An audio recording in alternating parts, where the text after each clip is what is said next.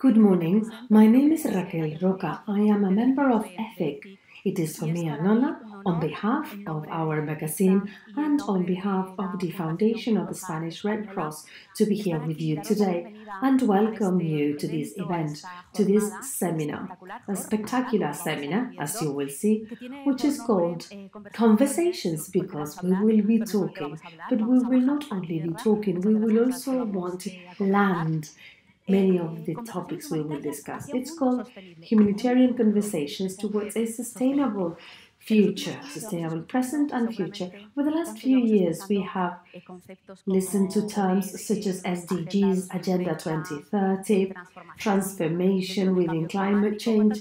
How many times have you heard it? Many times. Well, not enough. Absolutely not enough, because we're still here, we're still experiencing and actually suffering the consequences of something which we have created ourselves, human beings. And this has to do with this drama of the climate change, amongst other reasons. But the relevant question today that we will be exploring has to do with these conversations, but from the humanitarian point of view, from a humanitarian angle. The question is, what are the consequences of climate change from the point of view of the human side? That is why we are here today with this amazing brand that is hosting us today. We're talking about drought, loss of biodiversity, forests which are shrinking, becoming smaller and smaller, extreme climate. And the relevant question is, how is this affecting our populations, our human beings? Well, there are massive migrations that we will be talking about, as well as a huge energy poverty, which we will be discussing as well.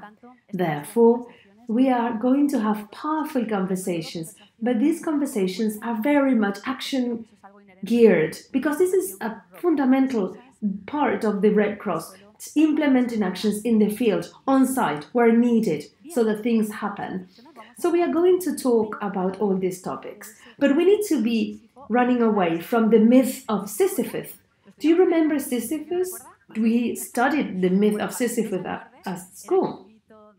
It was a character who had to carry a heavy rock to the top of a mountain, and when he would wake up the day after, where would the rock be? Well, at the bottom of the mountain again. So he was feeling that his actions were irrelevant.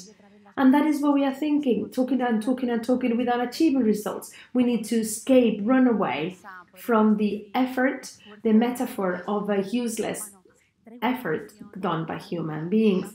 So I want to quote a major thinker, a major author who said this, talking about Sisyphus. And I want to share with you to inspire you for the day. Early quote. He said, "He who despairs of the human conditions is a coward, but he who has hope for it is a fool." So, this is a quote. Thank you very much to all speakers, to those of you who are with us in person and on site at home. Please remember that we, both online and in person, we have a beautiful hashtag called Conversaciones Humanitarias, so that you can share all the information. And having said that, welcome, because you are amazing fools to be here with us today. So, without any further ado, on behalf of the Foundation of the Spanish Cross, I want to welcome on stage its Vice President, Therese Jama. So, welcome on stage, Therese.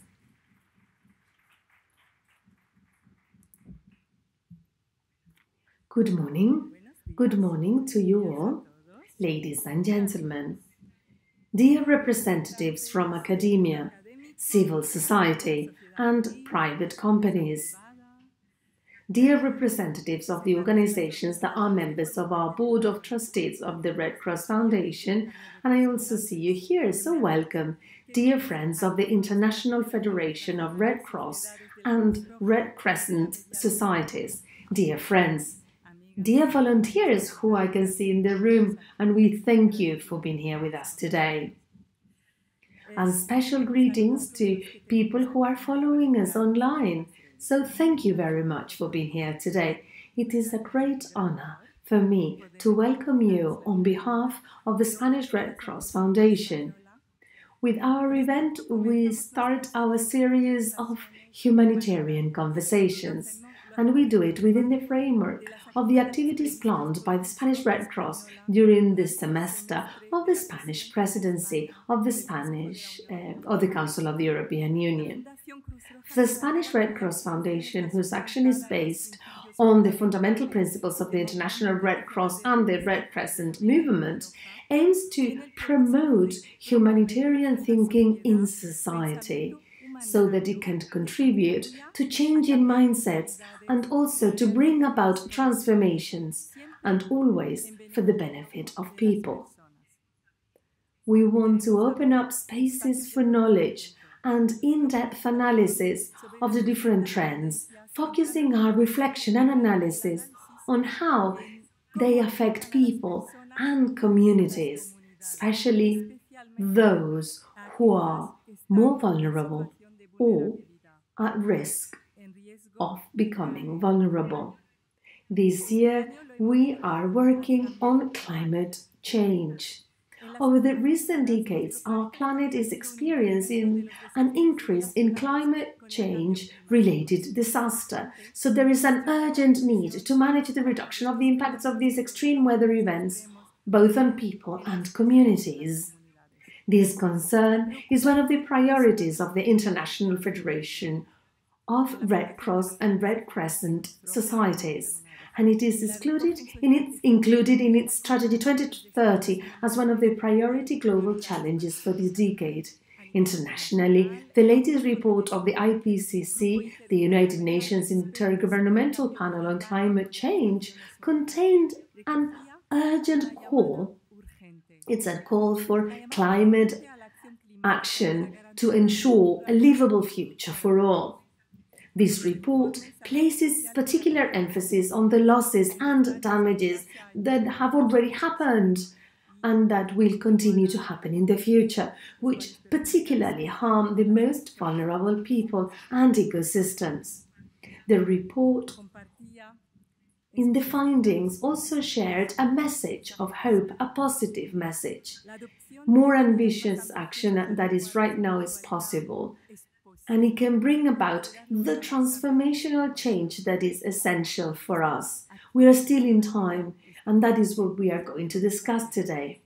These results will be part of our debate and search for agreements and commitment from the 30th of November when the COP28 starts, which will take place this year in Dubai. Here today, our meeting called Humanitarian Conversations Towards a Sustainable World. With our event, we also want to join in and contribute to promoting the necessary changes and commitment. And I would like to thank you all, everyone who has made it possible for us to be here today. To the organizations that form part of our Board of Trustees, we have them present here today: BBVA, Bank of Spain, Banco Santander, Foundation Iberdrola Spain, Foundation Vodafone Spain, ONCE, and Emilio Butragueño Foundation. He is not present here, but he's clearly supporting our foundation. And I also want to thank the speakers who will share with us their vision. Thank you to the ETHIC team. They have facilitated this event. And I also want to thank the teams of Red Cross Environmental and Social Studies and Innovation Knowledge areas. Thank you, teams. Thank you to the foundation team. Congratulations, Anmol, Susana, Pablo, Sarah, and all your team who are present here today. And I also want to thank you all who have joined us from other sites. We want to invite you all to use this hashtag, humanitarian conversations. May these conversations be a significant step towards a more sustainable and humane world. Thank you very much.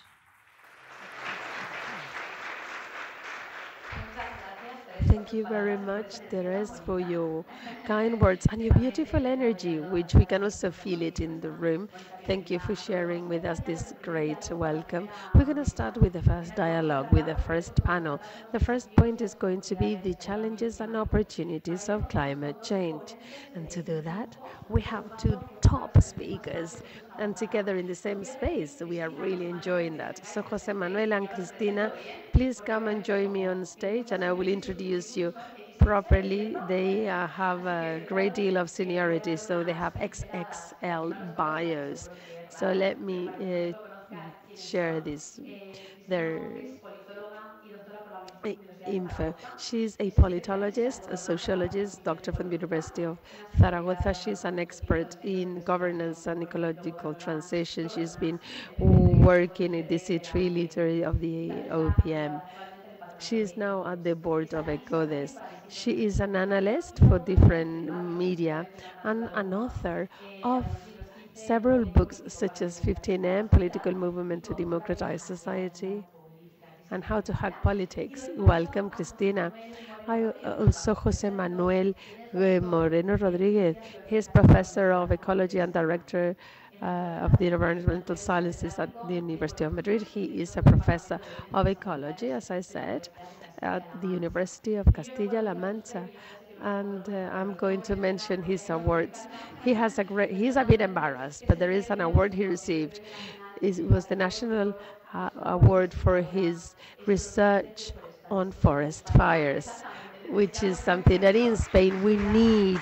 We need to look after forest fires. So I mean, he has a Nobel Prize with other researchers, but you can Google him and you can find out more information. And I have an essential speaker in this panel, my colleague Salome Erce. So please do come and join us. I want to introduce her with the same emphasis. She's also working at the club, but she's also a volunteer of the Red Cross. She's been working for a long time and she has a lot to say. So I leave you with them. They are all yours. Welcome. I'm very happy to be here today, as Raquel said.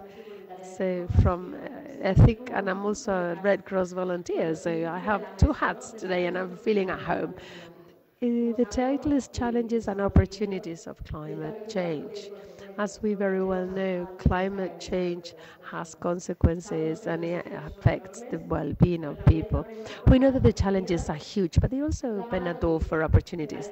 The bad news is that global warming is advancing at a really rapid pace with dire consequences for many areas of life. The good news is that humans are part of the problem, but we're also part of the solution. So let's take that message actually.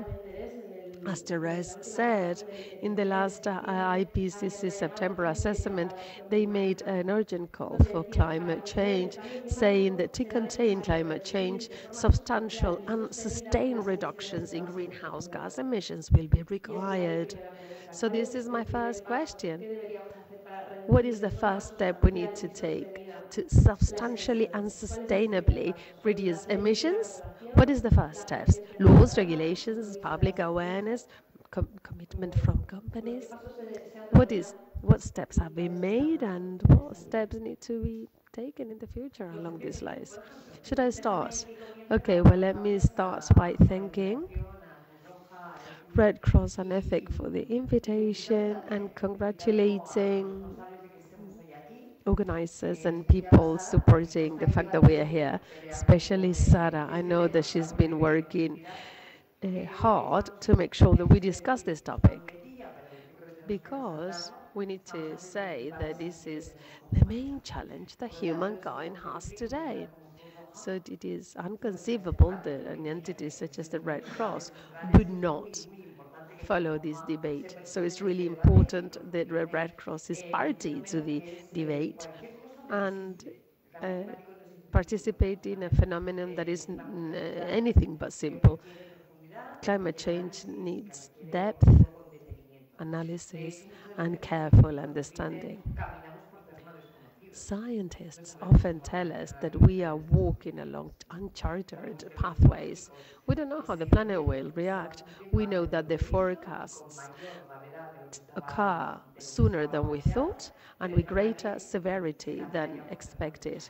But as scientists say, we are walking along uncharted pathways.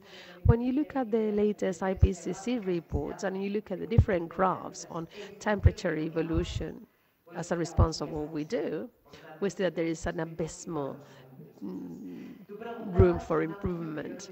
So there are many things we can do. And what is the most important thing? Where can we start? The easy answer is to say everything at the same time. But public awareness, the role of companies, the role of governments is important. So we need to do everything at the same time. But if we have a deeper understanding and we look at what we are doing in Europe, we have a level of public awareness which is quite high. There, COVID-19 was a turning point, a tipping point for many people in becoming aware of to which extent our life depends on the biosphere. And if the biosphere is healthy, we will be healthy. If the biosphere is sick, we will be sick. So public awareness has improved over the years, and we have a sufficient level of awareness to, number one, have climate change as a demand for our governments, even requirements that we integrate when we decide who we are going to vote. So regardless of who we vote, we need to integrate into our decision environmental policies and climate change. And secondly, we have a sufficient awareness to understand when governments take measures, what they mean, and how we can generate contradictions in our life. And we have to understand what for and why we are taking them. In private companies, we see that there is amazing increase of green economy. There is an amazing de-investment in non-green economies. So investment funds are prioritizing exclusively green economies. And it is also true that there's been an economic turn. Is it due to environmental reasons? Well, I'm not sure. Maybe it's only because of financial risks, but it is there. And regulation is making progress. We have more and more regulations, and we have better ways of complying with it. We have a huge challenge, which is the download speed. We need to do things faster and reaching the whole population. And to do that, the three levers that we have just pushed, public awareness, public sphere, and private sphere, there's one which is especially relevant, which is public policies. So the short answer is the three at the same time, but if I have to prioritize one lever in specific, that would be public policies. What do you think, Jose Manuel? Well, thank you very much, and I also join the kind words of Cristina, as Cruz Roja and other institutions. And I was talking to the church a few weeks ago. So, everybody's realizing that climate change is important because you walk in the most difficult conditions, you work in disasters, in harsh, extreme situations. And this being prepared is key. Knowing that patterns will change, that intensity will change, that frequency will change, and things cannot catch us unprepared. A few years ago, when the Syrian crisis occurred, it was due to an exceptional drought, which was partly caused by climate change. And suddenly, Europe saw 1 million citizens fleeing from their country, and nobody had thought about it. Well, they hadn't thought about it because they don't read the IPCC thick and long reports, because they talk in depth about migration problems. What can people do if they don't have their basic needs covered? They go away. So I'm very happy to see that the Red Cross is approaching these issues because they are really part of your response. So how can we substantially and sustainably reduce emissions? Well, what Christina said is true, all of the above, but we need to reduce emissions. Emission reduction is critical.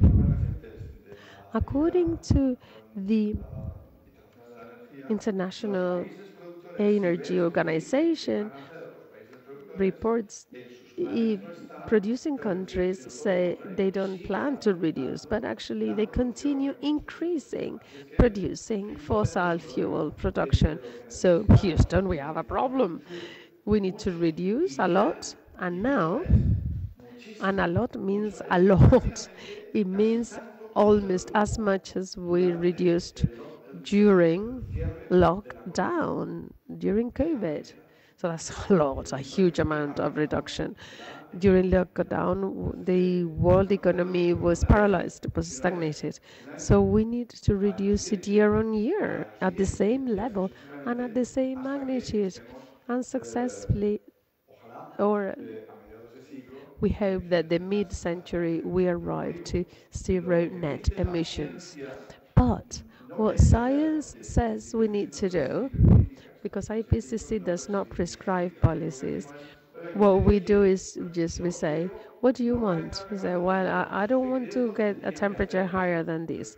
Well, the IPCC says, if you don't want this, you can do this. But scientists don't rule. Decision makers are politicians. So there is a mismatch there between what science is saying that needs to be done to reach their commitments and what countries are actually doing. People who sell this black liquid do, right? So we need to insist on these countries. And these citizens in these countries, they want to have a really great life, especially their rulers want to have a great life. But humankind cannot afford that. Humankind needs to leave fossil fuels where they are to stay put in planet Earth.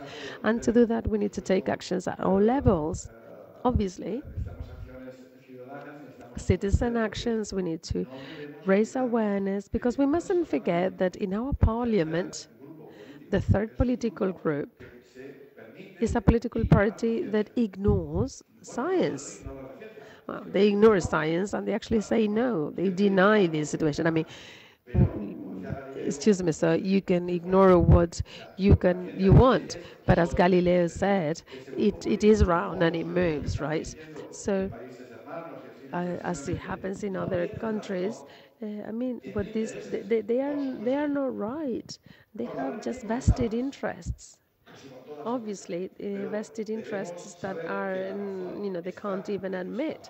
But we know that the science is in our hand. I don't have any vested interest. All I want is that my daughters and my grandchildren live in a healthy planet, which is not the case now. So I was reading earlier, and I was watching in CNN yesterday. On the 17th of November, for the first time,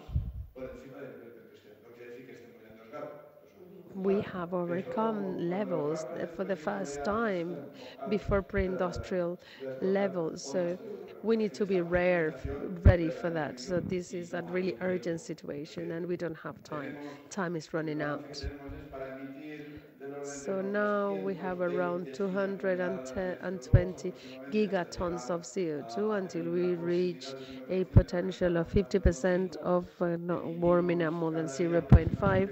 Each day we have 40-ton emission. So if you multiply that, we truly have only one decade available to not go beyond 1.5 degrees increase. So we need to curb emissions a lot and now. Yeah, well, it's clear we know what we need to do. This is an issue of download speed, right? It's not, we need to do it continuously and fast. But can we request the same pace of change in all regions of the world? Or can we ask polluters to give us more, be more responsible, sort of like as a proportional levels? It is normally been said that we are all involved in it. We have common responsibilities, but differentiated responsibilities. The big emissions came from the US and Europe, and we have greater responsibilities. However, when the Kyoto Protocol was drafted, they excluded the developing countries because they had low emissions at the time. But we have seen how at the end of 1997 to now, a country which was developing as China moved from having low emissions to becoming the main source of emissions. And it is true that the emissions they are creating, we buy their products, or we can't be cynical. They are having emissions because we buy things. So the greater responsibilities are on our side. But as I said, the urgency is so huge that we can't afford to have India, which has increasing emissions, to continue in that path because it will be uncontrollable. And since we don't have time because the figures are what they are, I mean, it's not that we have like a few decades ahead of us to wait. No, no, no. It's around the corner. And I remind people that by mid-October, we had a climate emergency in the Canary Islands, and children could not go to school because of a heat wave. And that happened in mid-October. So we are way beyond what could be managed. I mean, if you allow people who are not developed or countries that are investing in energy policies, energy policies need investments with a 40-year time frame. And if they continue like this for the next 40 years, there is no potential solutions. So all countries, based on their possibilities, they only have one possibility, which is to be aligned and to change the model, because we need to change the model. And we cannot allow South Africa, for example. South Africa says we'll have a lot of carbon and I can use it. But we need to say, well, if you allow you to keep on using it, we will end up like China. So common responsibilities, differentiated responsibilities. We need to take greater steps. The EU has been the leader of this. The US hasn't.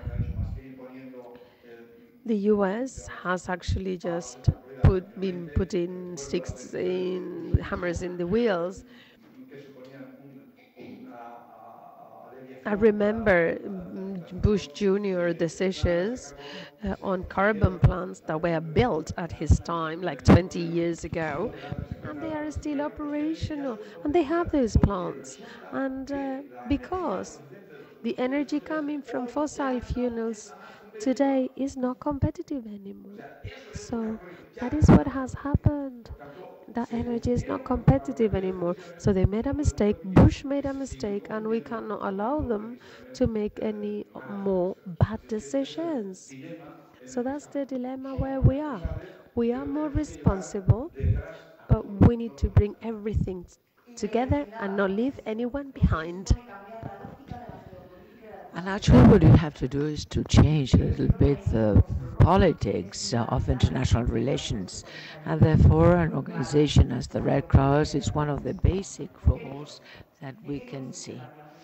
What is the role of international relations? Ones win, others lose. US will earn more power and China will diminish, and that is a constant game when there is a lose and win. And the Brooklyn report, which is one of the most important in this fight and struggle against climate change, has the subtitle saying a common future.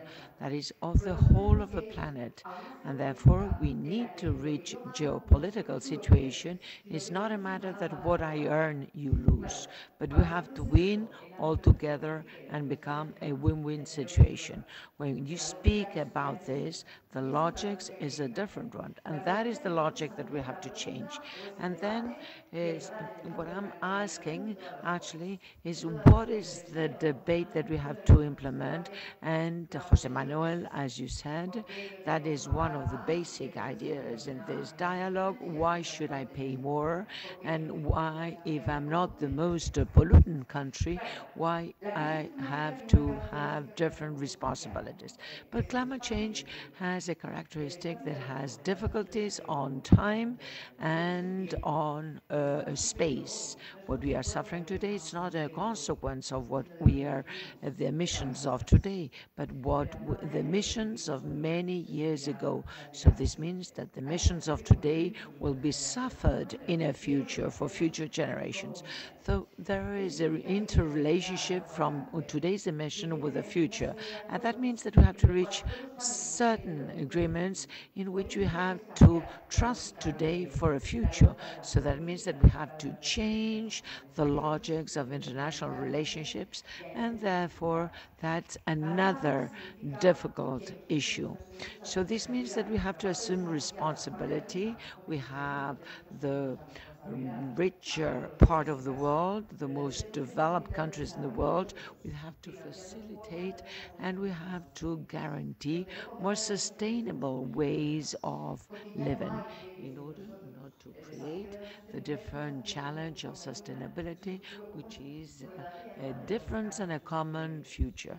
And therefore, we need to see what is the conversation dialogue at the level of policies that we need to have to be more generous, and that is for our own benefit, because if that does not fit within lowering emissions, it would not be useful.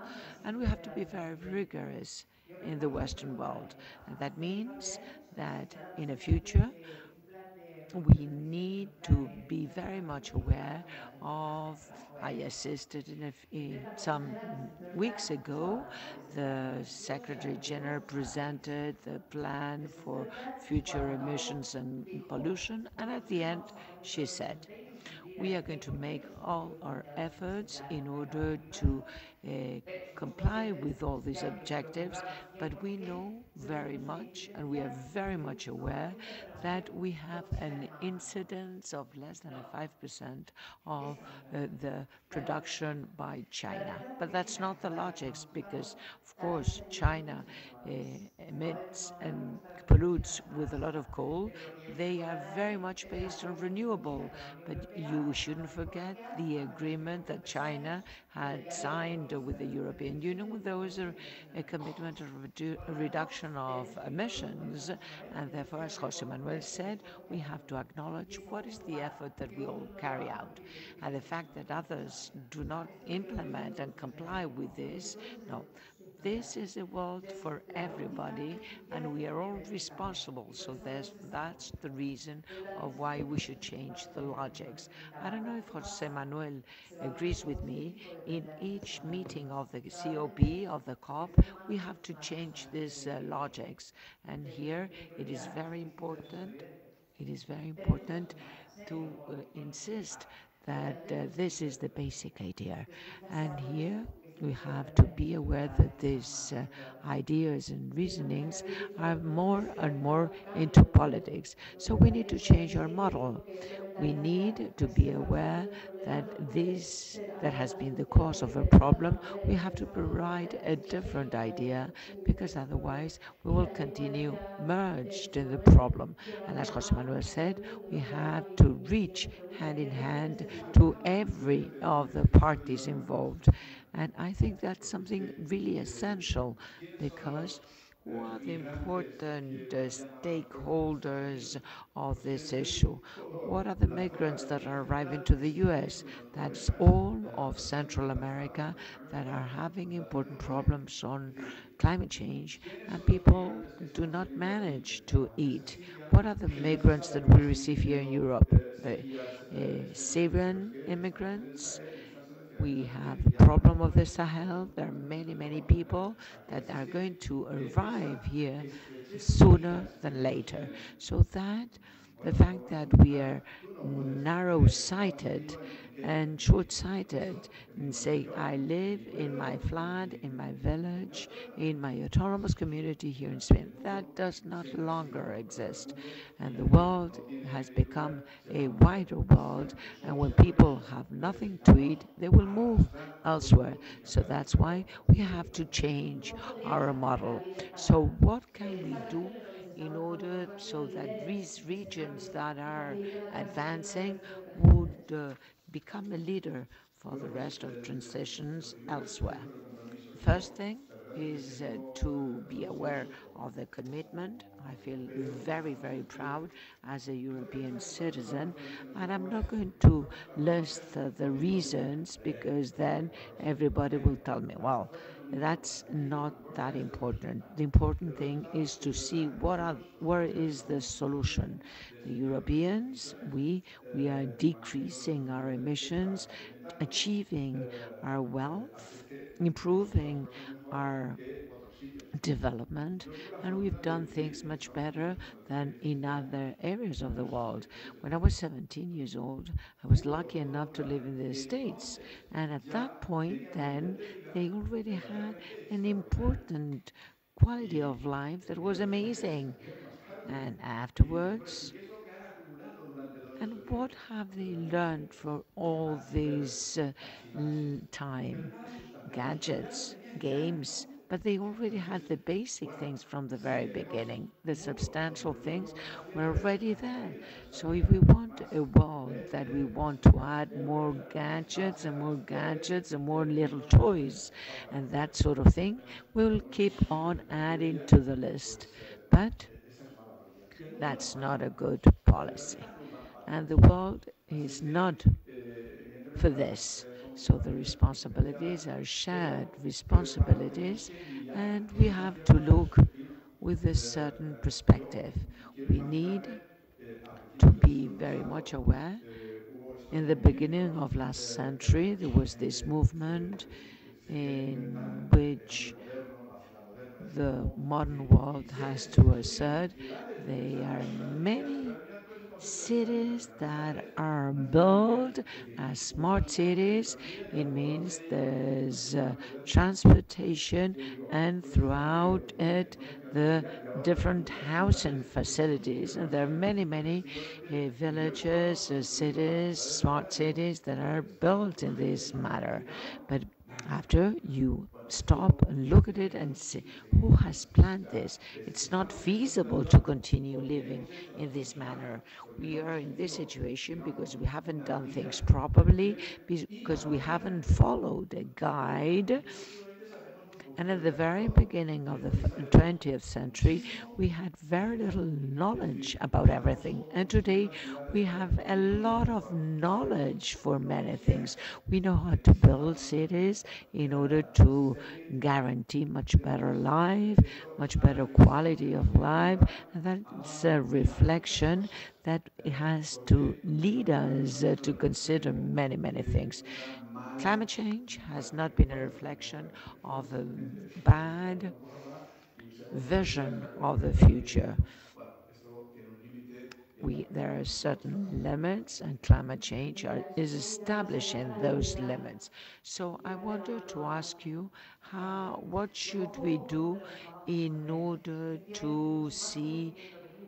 I agree with what Jose Manuel said. We have more knowledge, more technology, and more funds than ever. So why aren't we implementing this in a much better manner? But actually, I think that the main challenge that we have today for this change of model is very much in relation to governance. Who will take decisions in order to implement it in an efficient manner?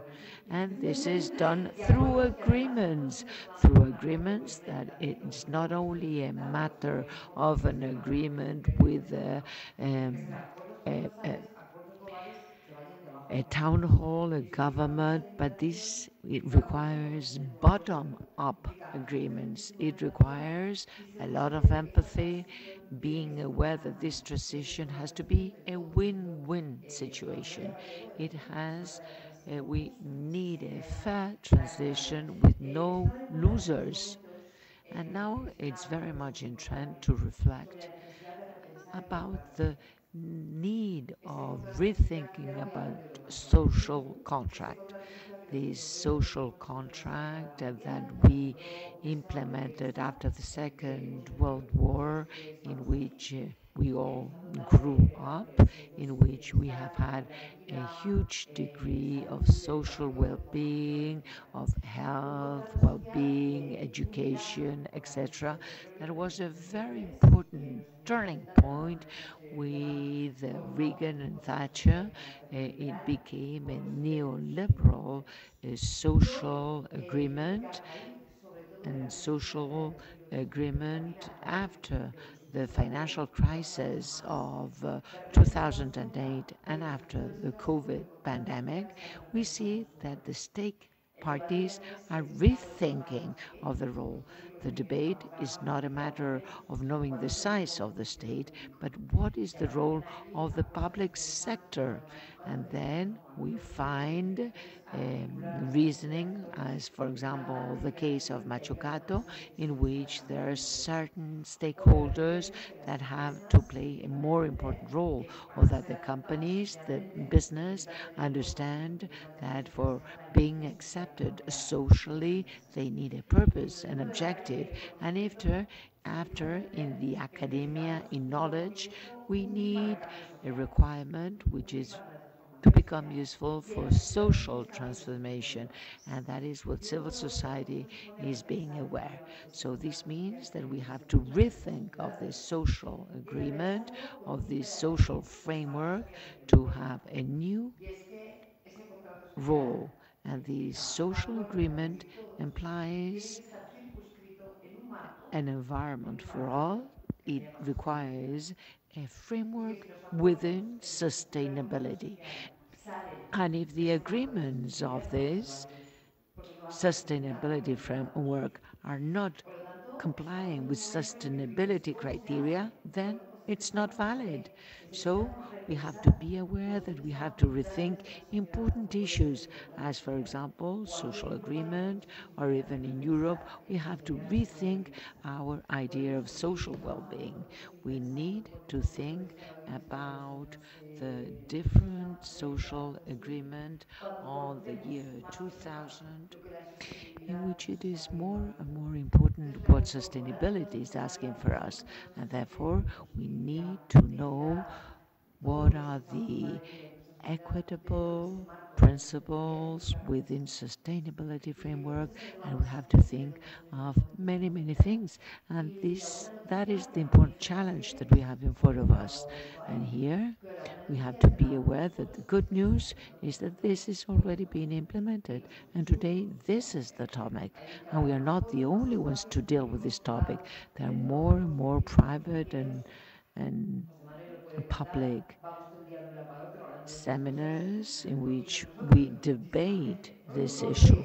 Jose Manuel and myself, we are debating on this topic once and again. We come from the different companies, very important companies within our country, and the companies are already aware of this topic for many years. I remember a conversation I had in Toronto with a very important oil company in Toronto, and they told me we need to sell something.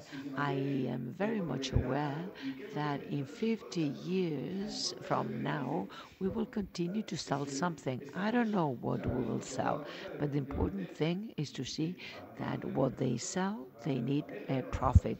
They will sell the solar panels, they will sell whatever commodity. They will change their commodity probably, but they'll have to sell something to earn a profit.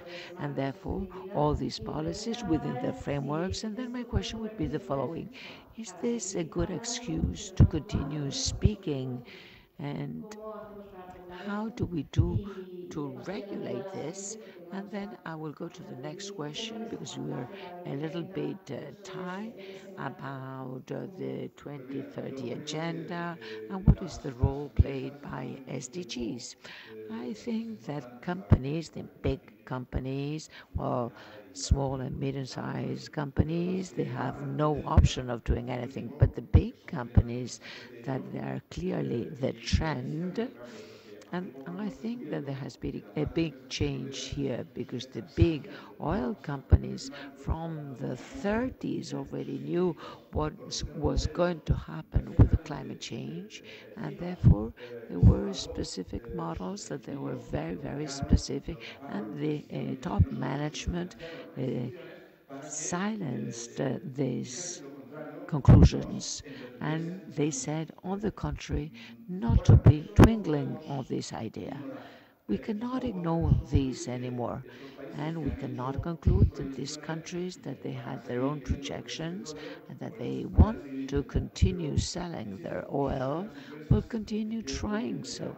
And many of the big oil companies, they already know that their horizon has changed and that they are taking and many of their decisions are very much in relation with climate change. They cannot continue acting as the big monsters of our century. And I imagine that in the future, when we start measuring the carbon footprint, then that day is going to be very difficult, and it's going to be very important how you reflect your footprint. Mr. Trump arrived to the presidency of the US saying that he was going to create many, many jobs in the coal industry. And Mr. Obama, that wrote a wonderful article, said, I am in this not because I like it and enjoy it, but because I have to create many, many jobs in renewable energy.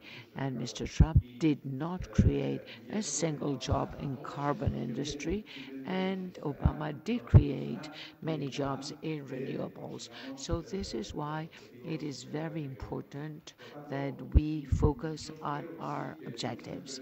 I really think that many companies are very much aware of this new situation of the recirculation of our commodities or of our products. We've already reached every single corner of the planet, and therefore you have to enter in this from the economic viewpoint. You have to be more efficient from the energy viewpoint. Efficiency is very, very important, and it depends on us. It is very important on what we do because the third, amazingly enough, the third party in our parliament is a negation. It is against climate change and does not believe in climate change. So many people are still not aware that looking backwards is not the solution.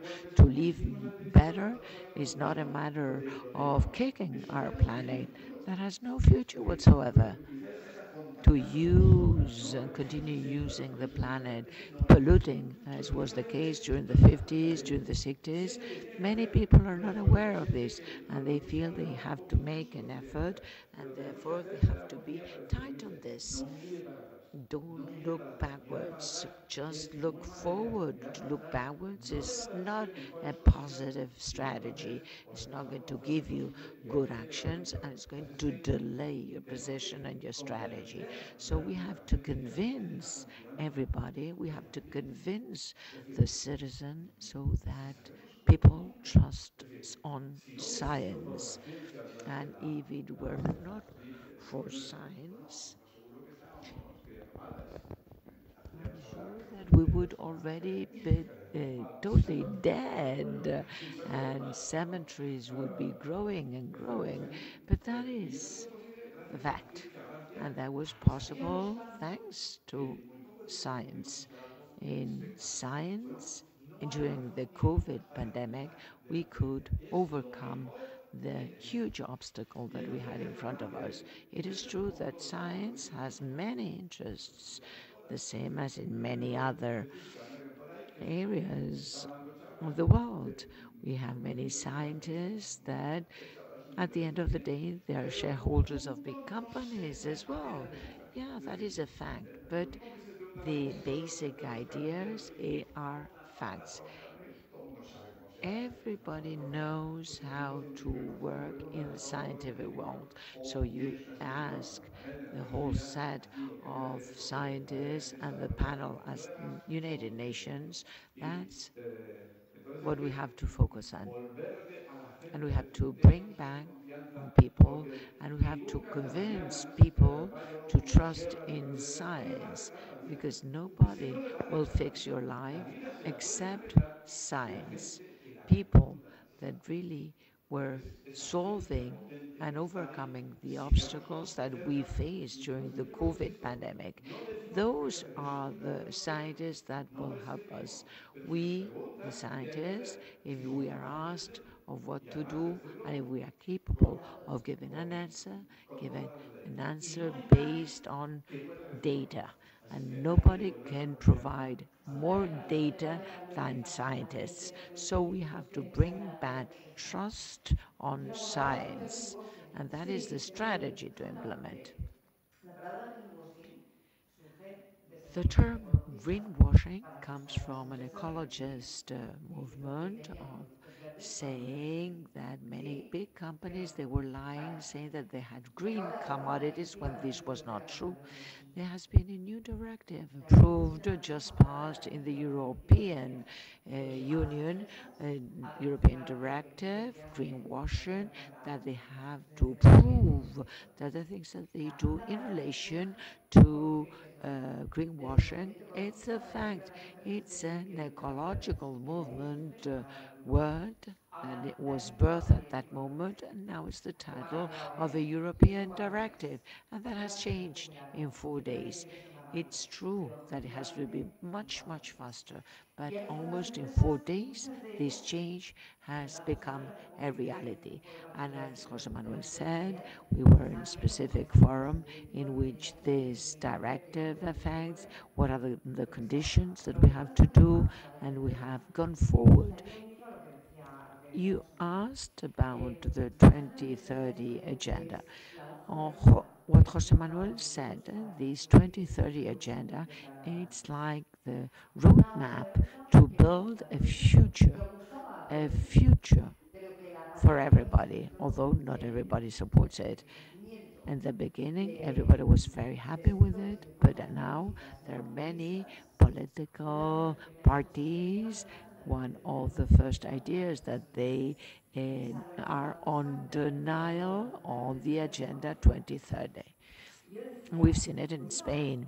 And I was amazed because on the one hand, all of those that we are trying to promote 2030 agenda, and we never managed to get so well conveyed in order to the fact that nobody understands actually.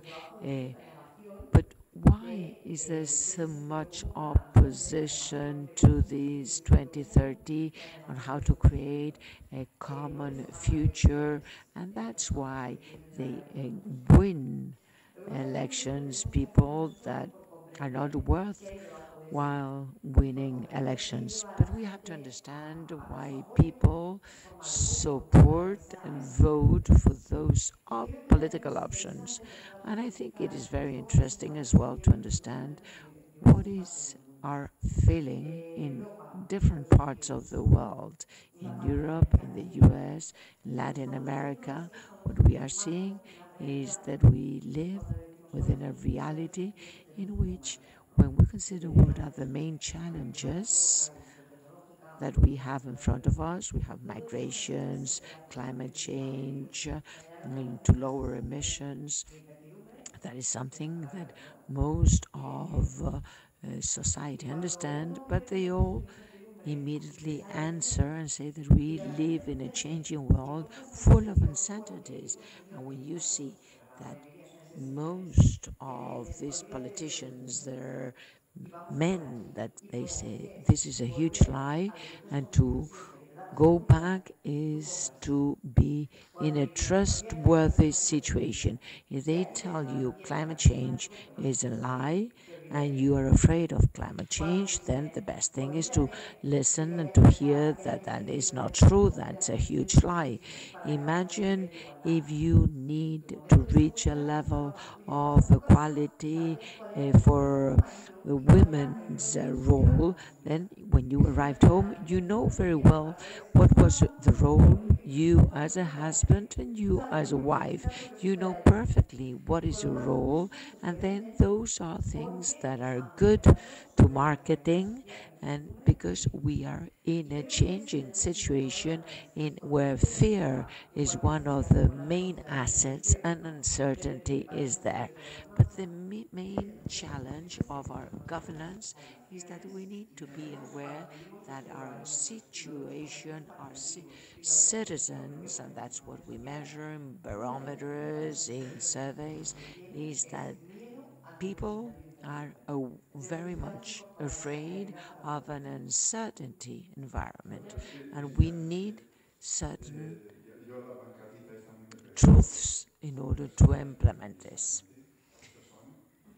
When I saw that in demonstrations, I asked, but what you don't like from the SDGs to avoid hunger? What is you don't like about these SDGs, the goals that we have established? Because if you start reading the different SDGs and you say, how on earth can you be against this? Because all of this is very, very logical, and we need these strategy of teaching people that we want to eliminate poverty, to assist school, to have a clear future. And at the end of the day, that is what our objective with SDG, that women are not killed for the mere reason of being a woman, killed by the husband, by the boyfriend, by the neighbor. And no, is that what you would like? So I lived in that specific moment as being a member of humanity, because I really understood that these people were not human beings and they did not understand what they were living. So we really have to teach people so that this is the situation in which we are living, because that hides many bad situations. Perhaps it would be much easier for me as a husband to say, I am the one to control the situation within my family. But if that is the case, it's because there are many women that are killed. You do not accept the rights of the woman, and that's something I cannot accept as a human being. So we have to convey this message. We have to launch this conviction, because we really want to live better. And I don't see why we should go against. That's the best definition for sustainability. Sustainability is that we all manage to live better. Today's citizens and tomorrow's citizens to live better. And now we are going to define what is to live better. So that is the best definition of sustainability. Unfortunately, we have to close this debate, but because we are running late already. But I'm going to ask you, what do you think about the COP meeting, the COP28 that's starting next week, and what are the opportunities that the climate change will have, and the different technological advances on this COP summit that is going to be celebrating in Dubai next week? This gives us the opportunity of rethinking many of the hot topics of our society that are not very, very clear. The climate change changes everything, so it's an important factor of change that if we rethink about it will give us the opportunity of going much in depth on many, many issues that are not clear. So this definition of sustainability is an opportunity that is given to us to live better. COP28, as every single year after these summits, many people will go, it will have gone forward, and it will be another team of people that will say has not been very, very useful. So after these summits, I've already learned when I come back, it's not to see whether the glass is half empty or half full, but the idea is to see if we are improving and if we are improving at a good pace. And that's important. So I hope that when we are back on the 12th of December or 13th of December from this summit, is that we will know very clearly what is the commitments of the different governments as far as the decrease of emissions, an assessment on the figures which clearly are not enough, a renewed political desire of implementing all of this at a global level, because this is a global future and a global challenge, not only of one part of the world.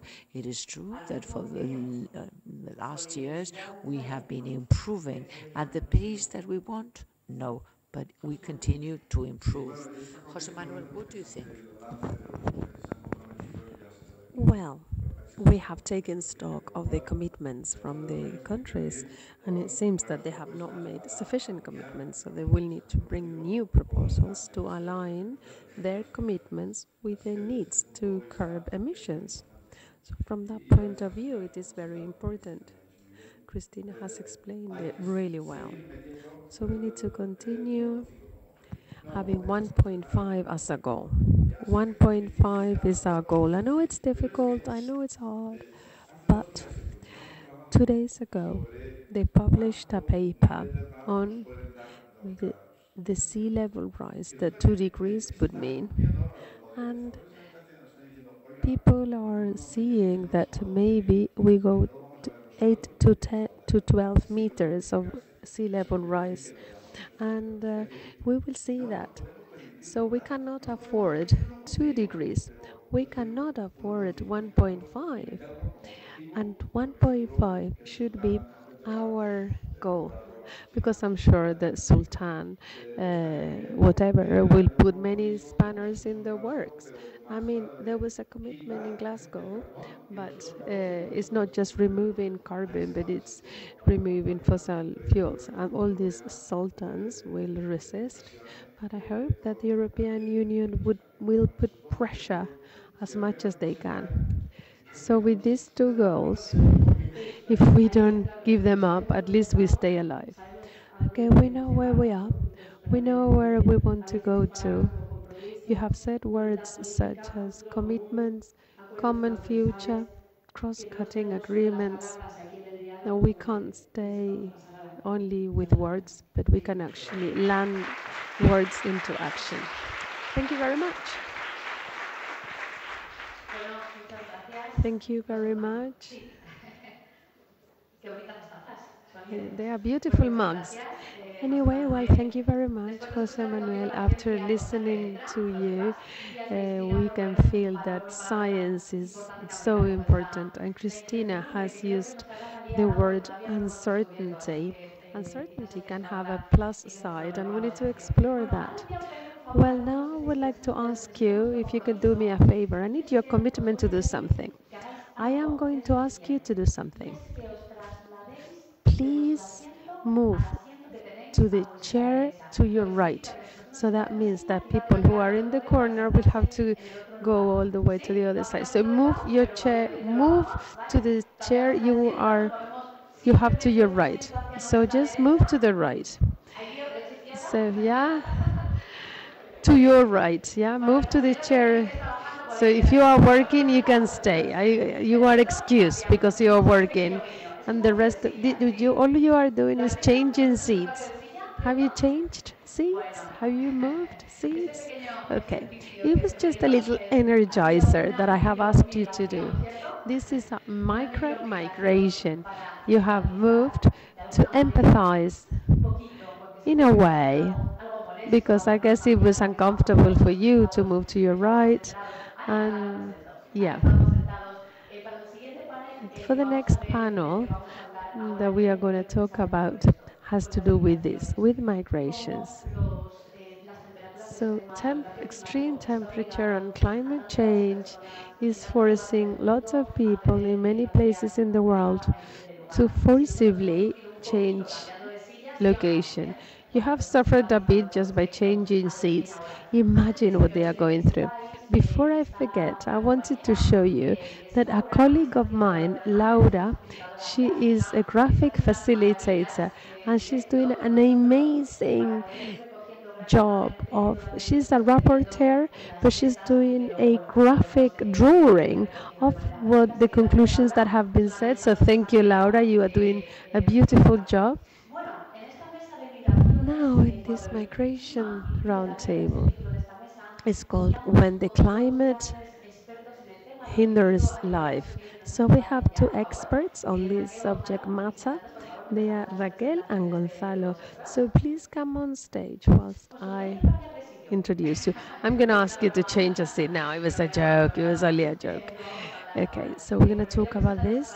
Raquel Fernandez Gibaja, she is a coordinator for Europe of migrations and displacements of the International Federation of the Red Cross and the Red Crescent Societies.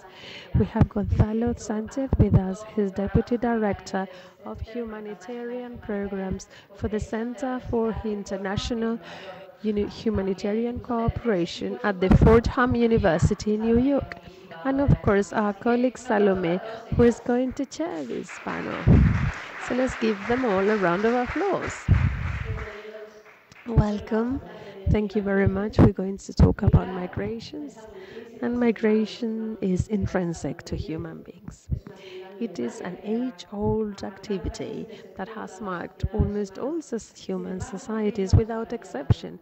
But why are we going to talk about migration today?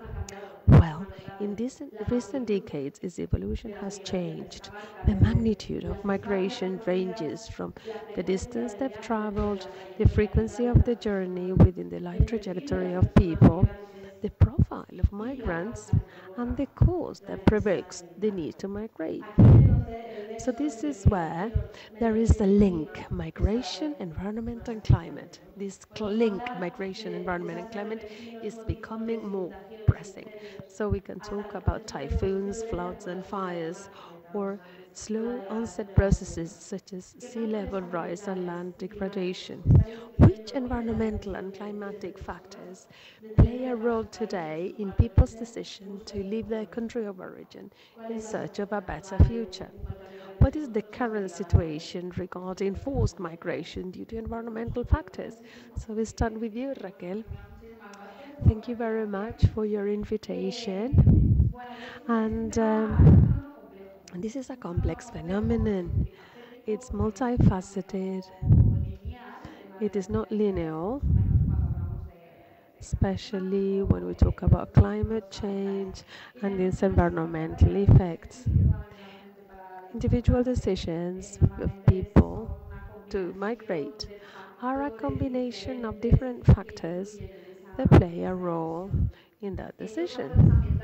So environmental and climate factors are droughts,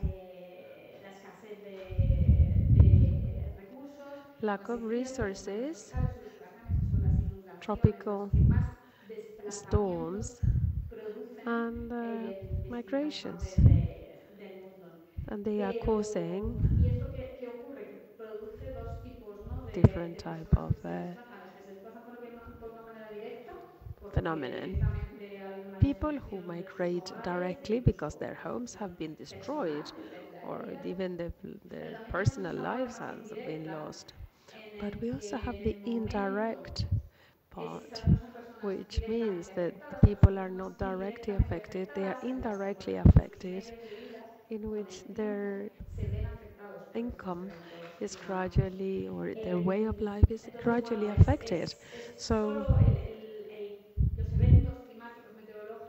it is climate phenomena are only one part of the reasons and factors that force people to displace. So we have named in a few occasions the IPCC regulation, the decrease of directions, and these risks, these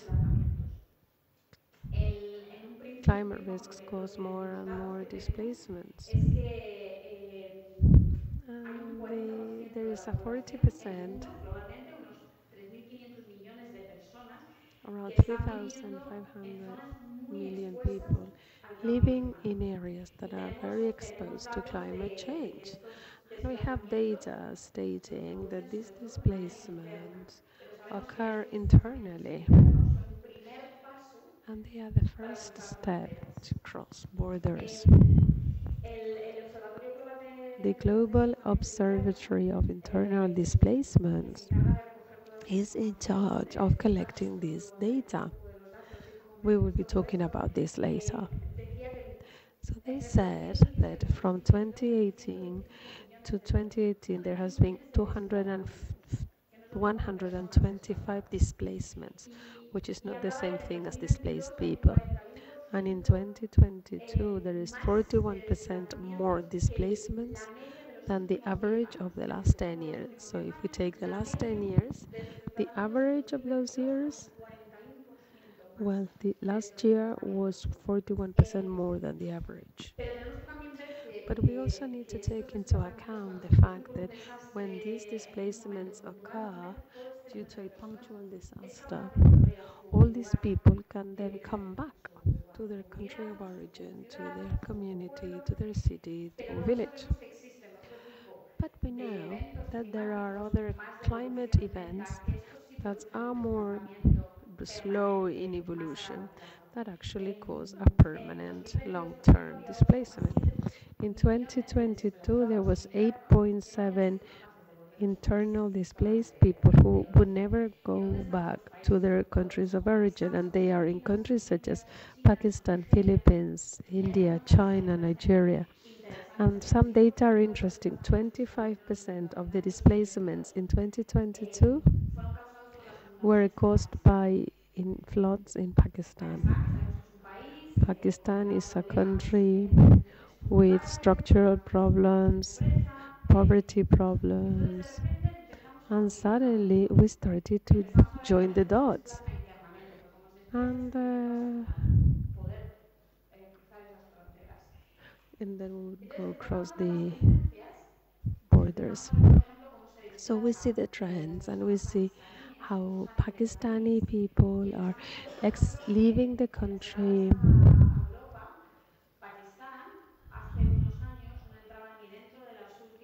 And they are part of the 10 nationalities that were in Europe. And in 2023, they are the fifth. Is this a coincidence? I don't think so. In 2022, there were 1 million people who were displaced in Somalia due to one of the biggest droughts in there in the last 40 years. So we joined the dots and we started getting the figures. But I would like to point out that all these people displacing internally or crossing borders are people who can move. But there are other people who, due to these climate events, they could not go anywhere. They could not move. And they are in areas which are really exposed to these risks. And the reality could be that they don't have the need to move.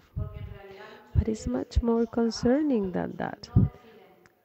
Is that some of them cannot move and other people decide not to move. But we cannot ignore the interaction between climate events and migrations. The interaction is not linear. It doesn't affect everybody in the same way, and not everybody has the capacity to adapt to these events. So when migrating is feasible, people who are left behind are much more vulnerable. Recently, I was in Ethiopia in the border between two regions, Tigray and Afar, and I have worked for more than 25 years in humanitarian response in conflict areas on education. So I was asked to go and visit a school in a village called Ageda. The area is very poor, and the environmental degradation is obvious. When I got off my car in this village, I saw that the whole village came to my car, which is very rare when you go and visit a school. As I was getting off the car, the first thing they asked me is, "Are you the waterman?" And I was like, "Oh God, no, I'm here to visit a school." And I saw in their faces the despair to my answer, and they said to me, "The school is closed. It's been closed for the last 4 months because we have no water. And since there is no water,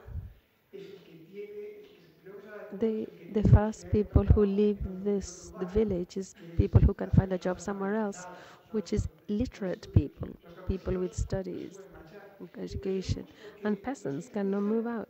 And the next thing they told me was, they had had 3 rainy seasons who had not happened. Another NGO had built a water tank with on a roof, and that should be able to provide water. But of course, there was no rain, so the water tank was dry.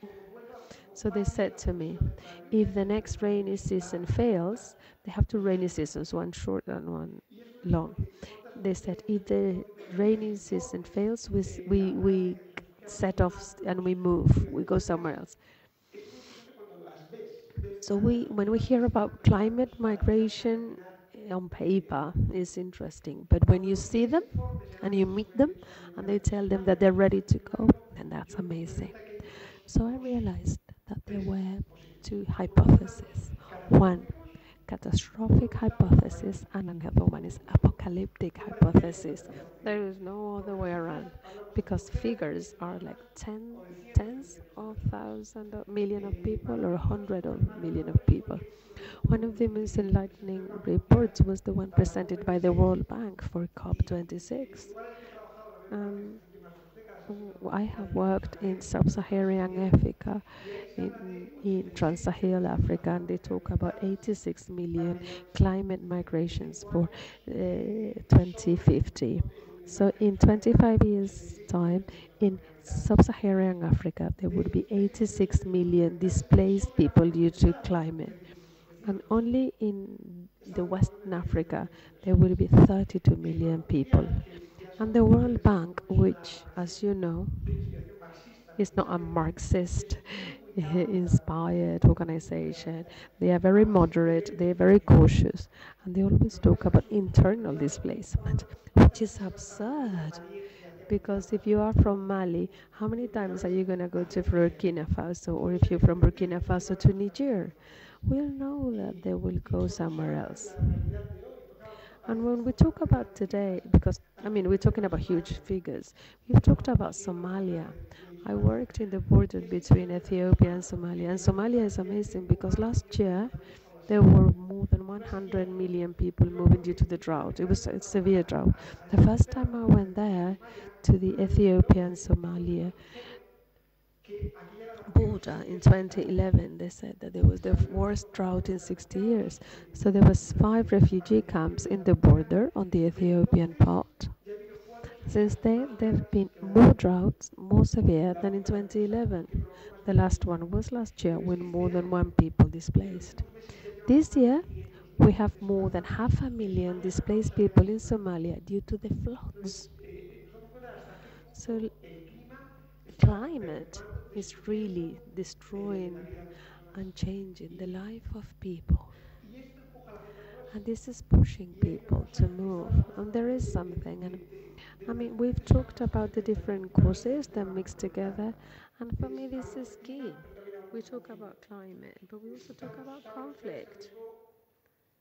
As you very well know, there are so many reasons to be terrified nowadays, but we don't talk much about Sudan.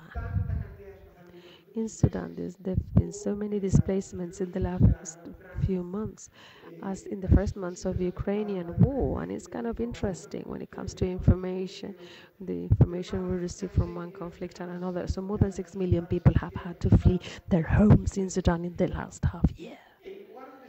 So the place where it's worse is in Darfur.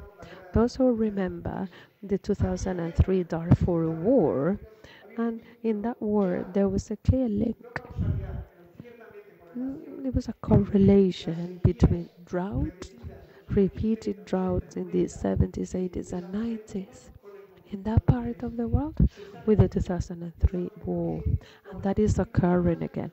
400,000 people in the last few months have had to cross the border from Darfur to Chad to find shelter. And I would like to finish one piece of dramatic information. These people have moved from Sudan to Chad. They are settling in new refugee camps in Adre. And the problem today is that for those refugees who left their home looking for shelter in the hands of the international community, the amount of water we can give them for 400 million people is 6 liters per person per day. And we are at the Red Cross headquarters. This is the sphere manual. And the minimum would be 20 liters per person per day. And the question is, why can we only provide them 6 liters per day? Why? Because it's in Chad, because they are living from a really dry, uber poor country to another poorer, drier country. So what we need to talk about is, where are these people going? Because we know they are moving, and the problem is not why, which is a huge problem and is a key issue. The next problem is where they are going and what are we doing.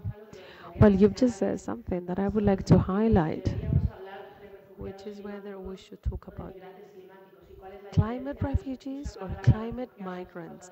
What's the difference when it comes to human rights? If we say migrant or refugee, well, the difference is huge. Well, I am at the heart of the problem, and I know that I am talking today at the Red Cross headquarters. And when we talk about political realities, I always say that Lido now in his grave, he's doing like this because, for very good reasons, Red Cross has always been neutral. Thanks to that, the Red Cross has been able to respond in many conflicts. But when it comes to humanitarian response, you cannot take a step without clashing into the political situation. And calling a panel climatic climate migrations, this is a political event because you're avoiding the word refugee. And the difference between two words is key. Refugee has a legal component from the 1951 convention, and we know that migrations are not considered as climate caused migrations. And however, in the world we live in, people will not stay in their country. People will cross their borders. And we all know, if we have met any migrants ever, we know the difference between arriving to a country as a migrant or arriving to a country as a refugee. The difference is the rights you hold. And I've talked about this for many years. I have two hats. I work for a university and I am a humanitarian worker. And for years, when we talked about climate refugees, there were only bad news. There was not a crack of hope there. But things are beginning to change. In 2020, the UN Commission on Human Rights, after a ruling due to a displacement of Kibati man to New Zealand, the UN said that due to climate change, countries could not deport people back if their life was at risk. Is the no devolution principle. And that was the first crack, the first light of hope. The Australian government reached an agreement with the Tuvalu nation state to allow that, due to climate reasons, 280 people a year could obtain a working permit and a humanitarian visa for Australia. And this all has political implications. Why are governments being so generous? Well, the fine print of this agreement between Australia and Tuvalu, I mean, it is really, really relevant for us to talk about this. Tuvalu, in exchange of Australia accepting climate refugees, they commit, and this is surprising, they commit not to reach any security agreement with a third country without asking Australia first. And you know who the third country is, right? That they're scared of at the Sea of China and the Southeast of Asia. But the reality is that a state, for the first time, is accepting the concept of climate refugee. The first panel would be this is the topic today. From the humanitarian perspective, our fight is to create an international framework for legal protection for people who are displaced due to climate change. But as Raquel said, they will be able to go back to their country of origin, but many more, and that is my fear, will not. And they are proving it today. 2 weeks ago, I was in Mexico, and as it was mentioned in the first panel, substantial part of people arriving to Mexico come from the dry corridor, Guatemala, Salvador, and Honduras. So they are coming from Peru and Ecuador, where El Nino effects are devastating. They will get worse. So this is a global problem affecting people differently. The question is, with the political and geopolitical scenario, is it realistic to open the fight for the 1951 convention questioning, or can we create tools that allow for the protection? So humanitarian organizations, which have always been quiet not to disturb countries when it comes to rights. So for humanitarian organizations from the academia and for civil society, they have to take that into account. But there are different voices in the UN Committee for Refugees, and they always acknowledge that opening up this issue is removing rights from refugees. And there are other tools such as the Declaration of Cartagena and the Convention of the African Union, which are tools adhered to the 1951 protocol, but they are of regional scope, which have opened up this gap. And there is a gap, and you can see how they also acknowledge people who displaced due to severe problems in the countries, and there is where they are included the degradation of the soil. And there are some other examples. In 2010 and 2011, Kenya and Ethiopia acknowledged certain people from Somalia due to the famine that was caused by the drought, and they were given some sort of international protection. So we are there. There's still a lot of discussion to take place. Yeah, the words are very important because Cartagena is a declaration. It's not a convention. It's only a declaration. And for Cartagena, we saw the value it had when the massive displacement of Venezuelan people happened, and countries did not fulfill their commitments from the Cartagena 1984 convention. The Kampala Convention for the African Union is for internal displacement. And we have many things to talk about, but I am very concerned when the UNHCR says that we don't talk about climate refugees because we would lose protection from the 1951 refugees. I mean, but that approach is like a lose-lose approach, because if we don't say things, if we don't fight for our dreams, we will permanently live in the trenches. And this is applicable to COP and to everything. Of course. How come we cannot ask for the rights that we think are fair? Because we are afraid of losing other rights. I mean, seriously, this is very dangerous. This is a very dangerous concept.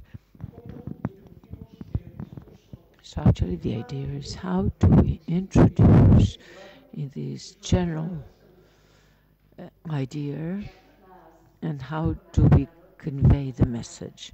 I think it is very important in this humanitarian crisis, from your experience, from your organizations, to is this managed differently when this migration crisis is derived from climate change or from different causes? Well, yes, there's a difference. The basic International Federation of Red Cross and Red Crescent societies are the first ones that are responding to climate change and climate crisis, has been responding, and we are going to continue investing in this response. But the focus for the last years has been in other issues: preparation to prevention, and especially in adapting communities in this specific changing climate events or crisis. So we try to understand what are the risks that the community, no matter where they live, in no matter what region, in order to understand what will happen and why, how should we prepare these communities. But if the case occurs, we will have to respond. But we are trying to implement a good investment for prevention, and as my colleague said, to use scientific predictions that not only are going to give us prediction of climate disasters, but as well what are the internal displacement rather than outside our borders, which is very many things that are very difficult to know what are the policies that we are going to implement in the different countries. But science does help us, and it's very, very useful in integrating this when preventing disasters, when in the area of Bangladesh, for example,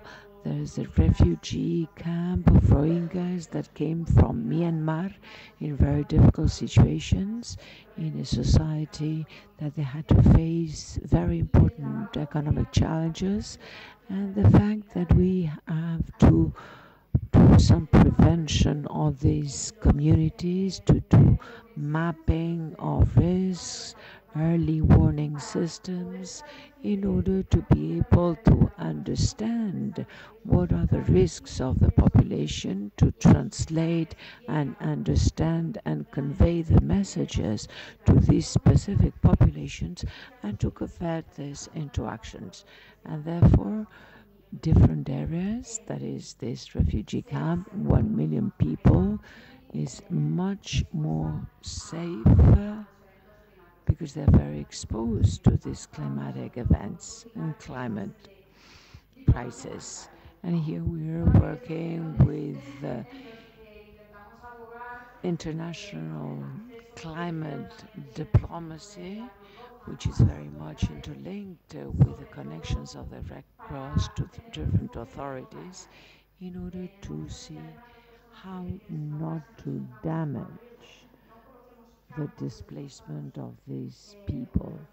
So we shouldn't consider displacement camps and refugee camps in those areas that are highly exposed to climate crisis. And some of the tools that we have available from our BREST, that is our emergency funds, which are very, very agile. When there is a disaster, they're implemented within 24 hours to provide resources to the different staff of Red Cross. And we have other investment which is being carried out in prevention. And here we had to prepare these communities so that next time that this happens, this will not occur, in order to see what are the risks and what is the displacement rate and speed of these people. So we have implemented a global program, a resilience program, where there's a specific pillar for displacement, for climatic crisis, and that is where nationals, communities are identifying these risks based on science to prepare communities to support those people that will stay for personal reasons or because they have no other option, they cannot uh, move, and to go and support those communities that are have taken the decision of displacement and that their risk are at risk. For me, the most important idea is that the whole DNA is to respond to certain circumstances, and we have not had the ability of working in prevention. And not only this, but when we have received the different early alert system, in the case of Somalia, for example, in 2012, when we did have specific reports on the family occurrence system, on the famine crisis, we did not have the possibility of generating enough resources, and we calculate that more than 250,000 people died in Somalia in that time. The system has improved, yes, it has improved, but from the system of the Red Cross to all the other humanitarian associations is the more the visual that disaster is, that's when we receive the funds and that's when they respond. Drought, those are very long procedures with very long impact and with very long consequences. And with the system that we have implemented, that is starting from the beginning, we give attention to specific areas, and we are not enough prepared for this. So for us, this is essential, and we are more and more able of supporting communities to get ready to specific communities. And I have to confess that I have a problem too with what we are doing. We receive funds from the UNHCR, from different organizations. The case of Ethiopia, it's an important example in which we have the social network in case of a national disaster, and everything, all the big donors, the UK, the US, to achieve that the communities will stay. So all the system works under the premises that you have to stay. I talk with the communities and I tell them, if we establish a system of insurance companies, if there is environmental disaster, you will stay here, and next year you will be able to have those crops. But will they be able to seed those crops? Can I sit on front of that community and convey them that the pattern of rainfall is going to improve next year? And I have my doubts whether humanitarian system is providing or working for the political agenda of the donors that is in favor of the communities. Because the question that we have to ask ourselves, and in the previous panel they were speaking about this third political strength or political party in Spain, if you can sit in that specific solution, what would you do in this specific case?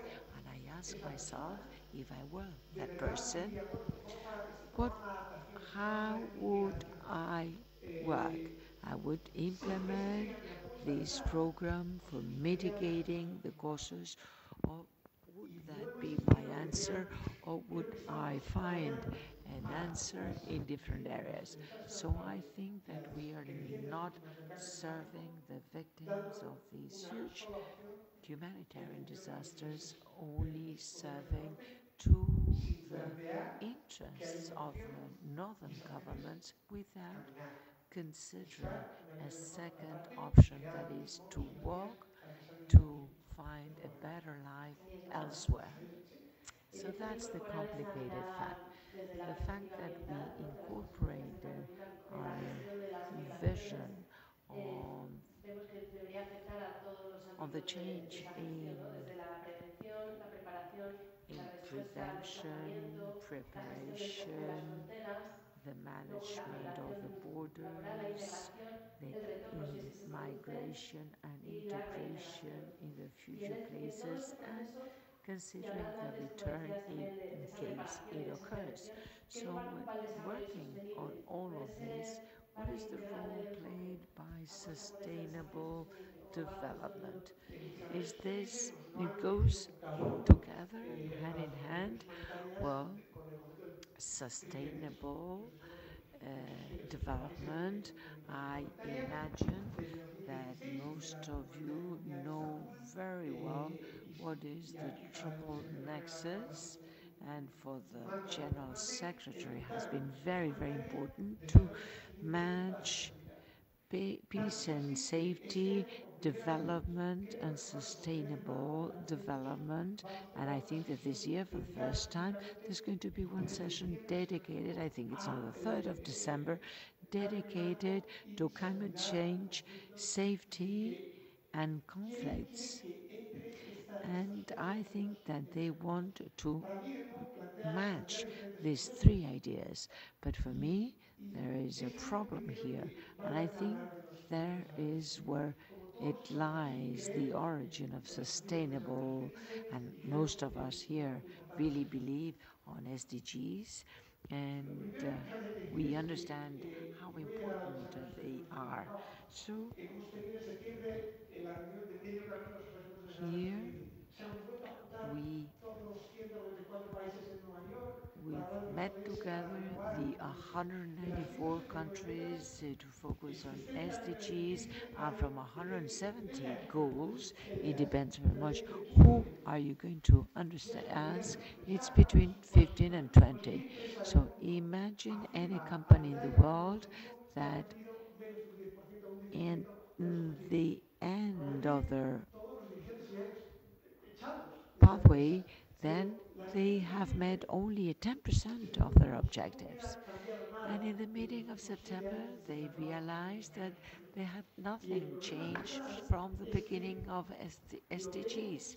And from the very beginning, it's not that there is a worsening of climate change, but as well a deterioration of democracies in the world.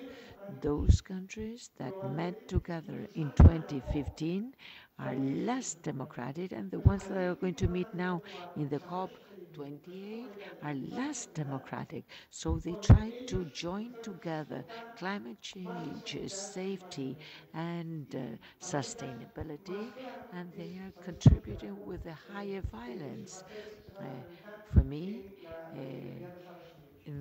it's going to be celebrated in Dubai, COP28, and we all know the democratic characteristics.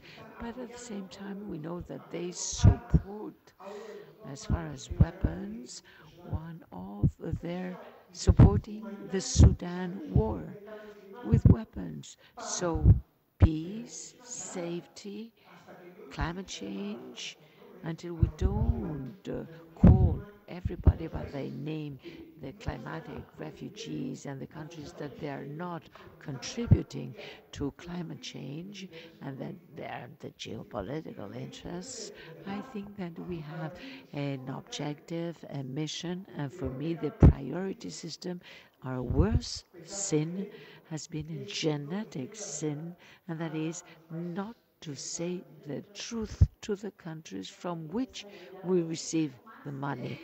Well, there's very little to be added to this. I think from the Red Cross, here we have the 7 principles, neutrality,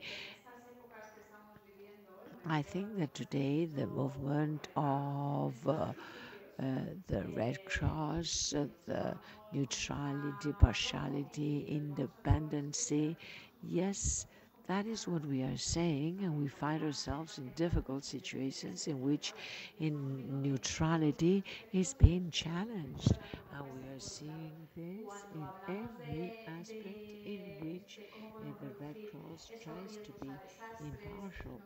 So we try to decrease the risks in order to understand how this is interlinked with other factors. So here, when we ask people, what was your reason of migrating?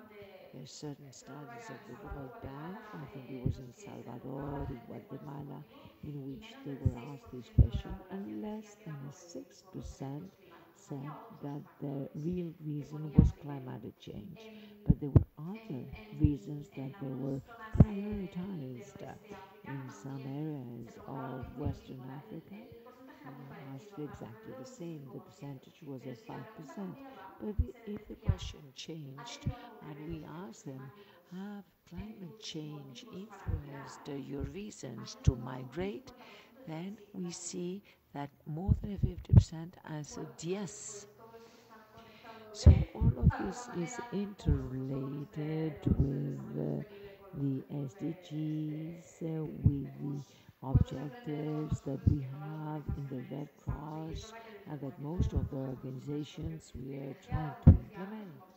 As I mentioned before, we represent most of the public powers in our societies, and we are trying to continue witnessing of the reality, because our societies of International Federation of Red Cross and Red Crescent societies is what we see on the voluntaries in most rural areas, mostly affected by climate change, but climate disasters. And what we do better from our movement is to translate what we see in what how we want to make those changes from the privileged position that we have.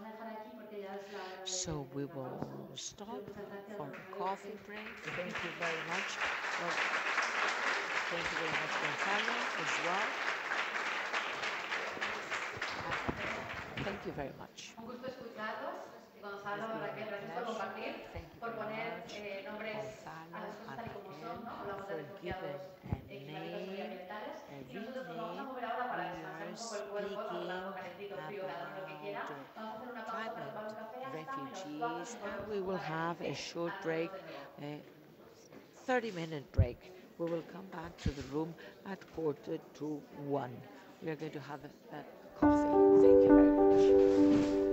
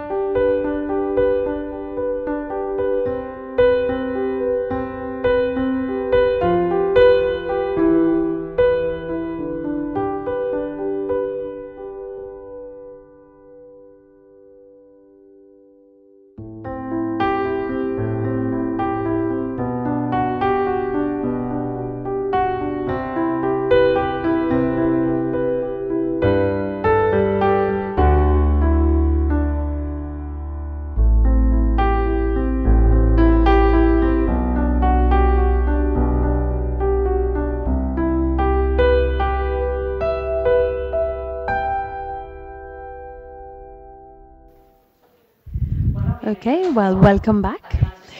Especially to those of you who are online, it's just really nice to have a cup of coffee when it's cold and we are all living in shared atmosphere here and we have another round table now, round table that adds power and depth to the topics we're dealing with. So we are very lucky. We are warm inside when it's cold outside and the other way around. But think about how many people today at this very same time are going through the extreme situation in the two opposite poles. Let me give you some dates. Nowadays there are 42 million people who are suffering energy poverty, and at the world scale the figure multiplies by 2. So to talk about a fair transition towards eradicating energy poverty, we are very lucky to have here with us today our colleague, the moderator, Salome, who will be chairing this panel. And I will quickly introduce you to our two speakers, Ronan Mangan, Head of Units for Social Inclusion of the Red Cross EU Liaison Office. Welcome, it's a pleasure to have you here with us. And Jose Antonio Marina. Everybody knows him, but I will introduce him anyway, because it's always very nice to listen to him. He is a philosopher, an essay writer. He is a researcher and creator of the theory of intelligence, which I will quote him, if I may, Jose Antonio, to say: I think intelligence is an admirable and stubborn creator of fictions used to approach reality. So let's approach reality. Salome, you have the floor. Welcome, Ronan and Jose Antonio. We're going to talk about energy empowerment for a more equal future. SDG 7 pursues affordable and clean energy, and it seems that is one of the Sustainable Development Goals, where the most and best progress is being made. Energy is certainly becoming more sustainable and more widely available. Access to electricity in the poorest countries has started to accelerate. Energy efficiency continues to improve, and renewable energies is doing really well in the power sector. But nevertheless, according to the UN, it's necessary to pay greater attention to improving access to clean and safe cooking fuels and technologies for 3 billion people, to expand the use of renewable energy beyond the power sector, and to increase electrification in sub-Saharan Africa. And finish of the quote of the UN. So to begin with, in this dialogue, let's talk about the title of this roundtable. I remind you, it's called Energy Empowerment for a More Equal Future. So what do we mean when we talk about energy empowerment? Question number one. Ronan, for you. Thank you very much. I'll start. Thank you. Makes sense. I don't hear myself. First and foremost, I think when we talk about, from my perspective, when we talk about empowerment, we have to work from the perspective or recognition that there is a power imbalance, both social, political, economic. That we have certain sectors of society who are able to access certain services and goods that other people in society are not able to access. So I think this is a departure point that we need to understand and recognize. But where do we go from that in terms of assigning a meaning to the word empowerment? I think what we need to do is we can't empower people, but we can create the processes for people to empower themselves. So from that perspective, we need to enable, in particular, vulnerable communities, vulnerable populations, those who are socially excluded. I think we all know normally who these communities are and who represents those communities as well. To provide them the necessary knowledge, necessary tools to understand, exercise and realize both their human and their social rights, so that they do have indeed the necessary information and knowledge to ensure their broader social inclusion and general well-being. But it can't be seen as a one-way process. It's not one-way traffic, because yes, we can work to support the empowerment of vulnerable groups, but there's also an onus on the side of decision makers, the ones who hold the power, to understand that, yes, these groups have specific rights, and we have a responsibility to these groups to realize, or at least to support the realization of those rights. If I could give an example, I mean, we very often talk about, or at least at European level, we very often talk about the need to consult with hard-to-reach communities or hard-to-reach individuals.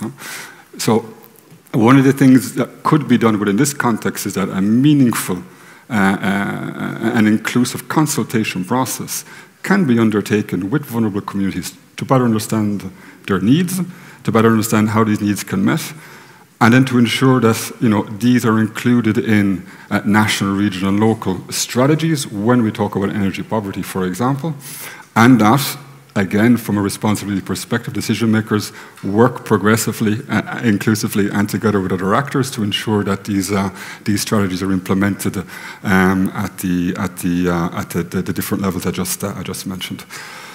However, not to be negative about it, I mean, but we have to be also a bit realist, and maybe coming from a social justice background, I have to be a realist. I mean, the idea of energy empowerment is an incredibly rare pursuit. It's a political exercise very, very often, and in that context, the narrative, the consultation process is also incredibly narrow and lacks any form of depth in terms of consulting with those communities who are most at need, I would say, of quote-unquote empowerment. So for me, that's the kind of key 3 or 4 points, I mean, that we need to consider when we talk about empowerment more broadly speaking. Okay, Jose Antonio, from your point of view, before I start, I want to ask you a question which is really important, which is, can you hear me? Can you hear me? Because I cannot hear anyone. I can't even hear what Ronan is saying because of the echo in the room. He said, literally, the issue of energy must be dealt with in a broader sense, so that then we can descend to the empowerment itself. In 1993, an anthropologist, Leslie Wild, published The Evolution of Cultures, which had a great impact because it related the level of culture with the level of energy consumption and with efficiency in the processes to use energy. So, the writer talked about the complexity of the culture based on the type of energy consumption this culture had. Recently, there's been a book called Hunters, Farmers, and Carbon, which says that culture can be divided according to the energy consumption there's been, reduced to joules, which is the energy unit. He used calories because he's more plastic, more visual. So he said that the used in calories consumption has moved from 2,500, 3,000 calories, which is what our ancestors consumed in the prehistory, to 230,000 calories, which is what the average American takes as an average. So that is all that they consume, because everything an American consumes, it has an energy component. And this is something that I will always explain to my students. Whenever they consume something, there is a previous energy expenditure, from the shirt they buy at Zara to the mobile phone they are using. So, the author of this book said, we are at an energy consumption level which is truly high, which cannot be generalized to the whole world. Like, not everyone can use 260,000 calories a day, to 230,000 calories a day. So the problem we have is what happens when the least developed countries wants to have the same level of development as us, and then there is a potential for the whole thing to collapse. Secondly, one thing is energy, and the other one is that there is not a problem with energy. It's that there are social problems with production and use of energy, meaning that underneath each energy problem, there is a relationship of power of interests. Simplifying everything, Iraq war was based on oil industry interests. The reason why nobody has researched on clean energy for such a long time, or hydrogen energy for a long time, was because there were vested interests against it. So that's the general approach, which has to do with the problem we've dealt with this morning of climate change, meaning that it is produced due to using one specific type of energy. And then it has to do with migrations. Migrations wants to move to areas where the individual energy consumption is higher, because the problem that underdeveloped countries have is that the potential of accessing energy sources is very small, including food amongst them, obviously food being a source of energy. So I think we should be used to explaining to people and to our students the problem of energy, of a problem in which in society we have a permanent presence of energy as there is a permanent presence of power, and both of them are interconnected. It is true, as Wilde said, or as Morris said, we can have general measurements of the energy produced or the energy consumed globally. But we should start using a system of energy income per capita, which is the energy that each individual consumes. So, if we could implement that possibility, we would realize what energy poverty is. Because if we don't have the concept of energy income, we cannot have about energy poverty. Economic poverty is when people don't have enough money or products produced by money. So energy poverty is a situation in which people cannot have the amount of energy they need to survive. So we could say that there is some sort of real classification of energy poverty. So what is energy empowerment? Well, it's similar to economic empowerment or freedom empowerment, meaning that we need to ensure that everyone has a basic energy income, a basic, in the same way we have a basic economic income, we would have a basic energy income, because we need to realize that energy consumption is a real component that should be protected by a right. So the right to energy is like the right to information. Of course, I need to have access to information, right? Well, the same thing would be with energy. So if we could really have these concepts clear, then it would be easier to talk about energy poverty, energy empowerment, and energy income. Okay, talking about energy poverty, according to the latest data, it is said that 9.3% of Europeans cannot maintain their homes warm or cold in the summer and the winter, because due to the high price of energy and the high price of living. 9.3 of the Europeans, meaning 1 out of 10 Europeans, compared to 6.9 in 2021. So it means that energy poverty in euros is worse, right? So how can we assess this from the social point of view? How does this affect people? And what relationship does this have with development? I mean, what we need to do is, in the same way that we have a breakdown of different things that are necessary for life, like we need housing. Do we need 500 square meters? No. We need basic housing with a minimum surface. So we need to get used to be able to measure things. Firstly, to be able to calculate and distribute them. Otherwise,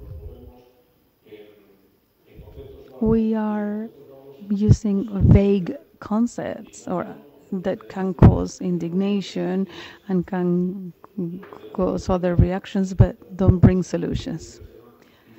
I've just written a book called Universal History of Solutions. Yeah, we need solutions. Intelligence creates solutions because problems are raised by reality, by society, by biological needs. So problems come by themselves. And we need to create solutions. We can't be around the bush. So, do we know any solutions? Let's keep on looking for solutions. The problem in Europe with the energy market, it's shameful. It really is. I mean, I'm ashamed.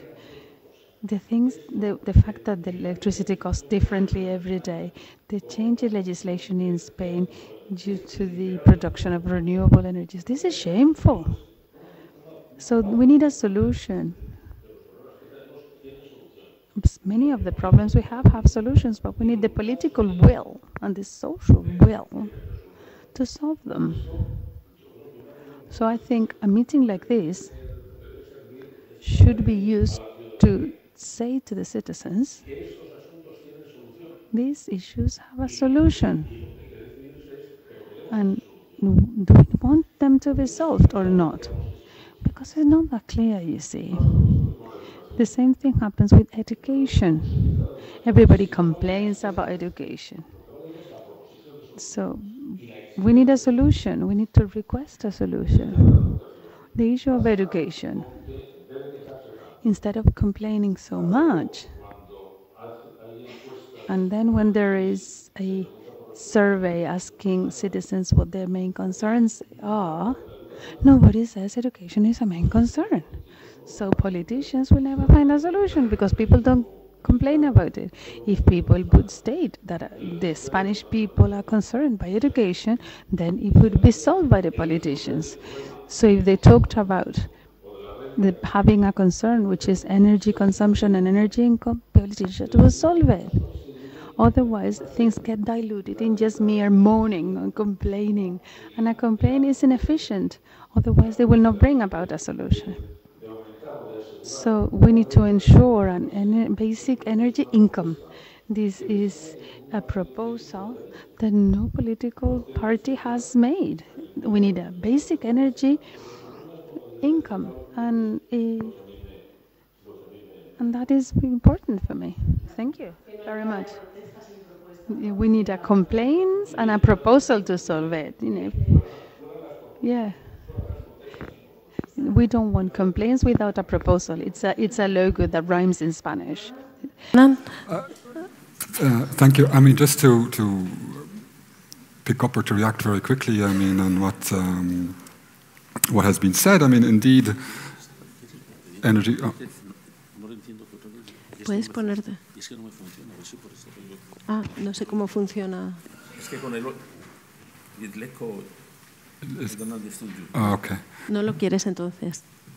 Ah, no sé cómo funciona. I mean, it's very true what you said from the perspective of not looking at energy poverty without also taking into consideration all of the other social and societal impacts and effects that this has. One, I find incredibly concerning statistic is that there is 95.3 million people in Europe, one of the richest regions in the world, who are living in poverty or at risk of poverty. I mean, this is something, we talk about outrage, we talk about being ashamed of things. This is one.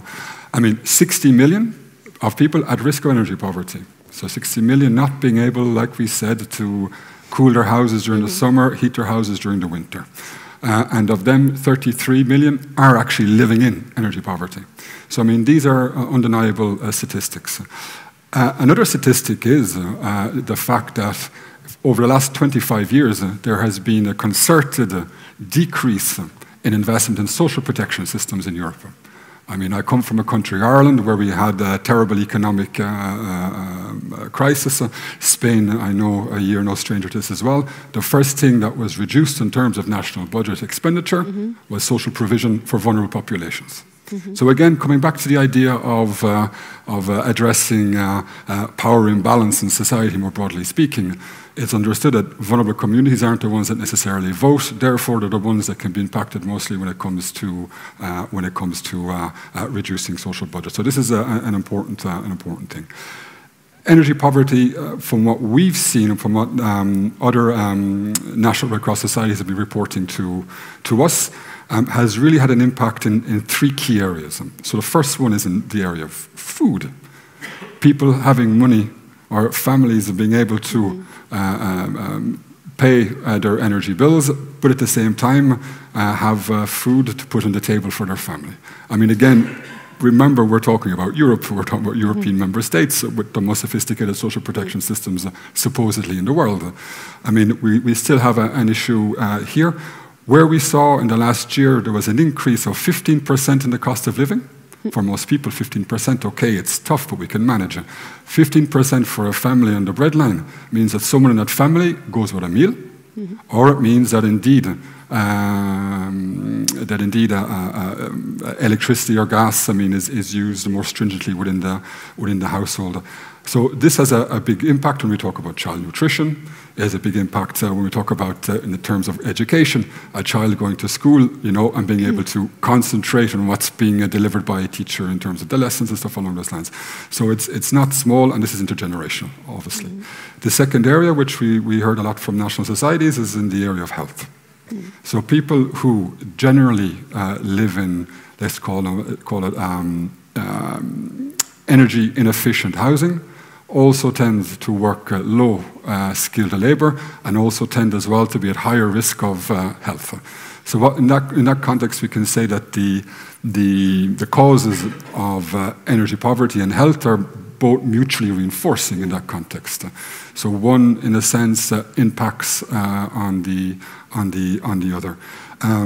You know, another aspect in terms of health, I mean, and something again that is very much, I think, related to the experience of a lot of vulnerable families in particular, was the mental health issue in around being able to pay their bills. So, I mean, again, looking at this, if we consider, and this is the third one, if we consider that the vast majority of people in Europe are living in rental accommodation, not being able to pay your electricity or gas bill could possibly result in eviction. And we know that, and there was a very good study undertaken by the French organization, the Fondation d'Abbé Pierre, who stated that if you have experienced eviction once in your life, you're at a higher percentage, I think it was like 50 or 60%, of experiences again in your life. So again, looking at the intergenerational impact of this, where you have a child who experiences eviction as a child, that the chances are later on in their life, they will experience it again, or themselves will be evicted from a rental accommodation. So this is huge. The last point, though, I want to draw on, I think, which has really impacted, I would say, on the work of not-for-profit organizations like Red Cross, has been the financial impact of operating community-based outreach services for the most vulnerable, while operating at a level whereby you know, we've had and we've seen spiraling costs in terms of energy consumption, or energy bills, excuse me, and having to meet that on the one side to keep our doors open and to continue to provide a service. I mean, this is not something that's overtly recognized, I would say, by governments at the regional or the local levels. And I am most definitely of the opinion that if not-for-profit organizations were to close their doors in the morning, the social problems in Europe would escalate, you know, beyond manageable actions coming from governments. So these are the big, I would say, the big social issues that we see as regards the energy poverty issue in Europe over the last couple of years. And we saw that in the panel earlier, that it is all interrelated. And what Ronald said is that there is, in a way, a global way of considering poverty. And poverty has sensitive points. One is food. Then I think education, because education is also produces poverty and consolidates poverty, meaning that people with low education will be installed in poverty. Another point is housing, and another point has to do with health, undoubtedly, because the situation of poverty coming through different ways, like not having sufficient food, sufficient education, or having lifestyles or environments that do not have hygiene or health, this all leads to poverty. He has mentioned something that is very important, because in the past, people didn't say that mental health has to do with poverty-related stress, because he's right. Poverty causes pressure on stability, which leads to severe problems. And lastly, the specific consumption of energy that is not food, to a certain extent, has to do with factors that are not essential for life, but essential for comfort, for well-being. Like, I was a kid of the Spanish Civil War, and I was raised in an energy poverty environment, because houses at the time had no air conditioning nor heating. So we would just survive with one stove in one room for the whole house. So if you had the stove, then you were out of energy poverty. But now we don't do it like that. We have different standards. Now we have higher living standards. So what we see now is that we now demand and request a minimum level of comfort in the home due to a mere reason of comparison, meaning standards of living is rising, so we have more rights that we can request to be fulfilled. But when we analyze the severity of levels for poverty, if we analyze or classify this severity in social policies, we will know better what our priorities are. So in Spain nowadays, priority of housing is very important. It's a severe problem, because there are people without roof. If they don't have a place to live, they don't have a chance to access energy, because energy is given to us through our dwelling. So we are in a defenseless situation. And I can see that we are becoming used, in developed countries, we are becoming used to the situation of inequality, meaning that it is not that we are less human, it's that we are more individual. So we have become more individualistic, and we have realized that problems don't have to do with us, they don't involve us, so they are not our responsibility. So it's not our job to look after other person's problems. Let the state take care of that. Well, the problem of NGOs is that NGOs trying to solve problems to the best of their knowledge. And I think NGOs have lost something, which I think that in the turn of the century, we questioned the role of the NGOs, right? So one of the functions was to help in situations where the individual initiatives or the state initiatives wouldn't work, and to develop a pedagogical role of awareness raising of the civil society. And at the time, I insisted on bringing the NGO world to the education world, and that we should organize NGOs with the participation of really young people in them. And it is being done, but I think in a way we have lost interest in being pedagogical, of volunteership, for example, because on the one hand, there is some sort of skepticism regarding the role of NGOs. Salome, you know that in Spain there was a strong campaign against NGOs in Spain from different sides. They were against NGOs because they said that they were sort of like solving the problems of the state and being the servants of the state.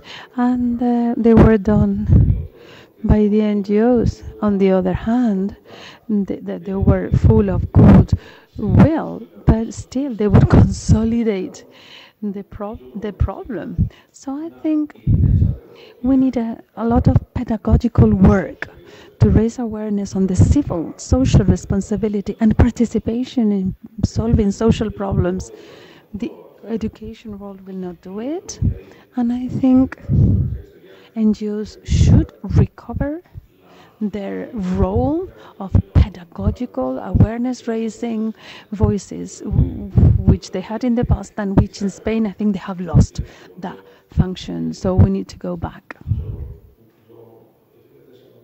So I correlate this with something that probably when we say it to people who are listening to us, they may find it irritating, which is the fact that it's a big social and educational disaster to see that we have removed prestige from the feeling of compassion. Compassion is such a human feeling. It's the only feeling that when you lose compassion, you tell them you are not humane.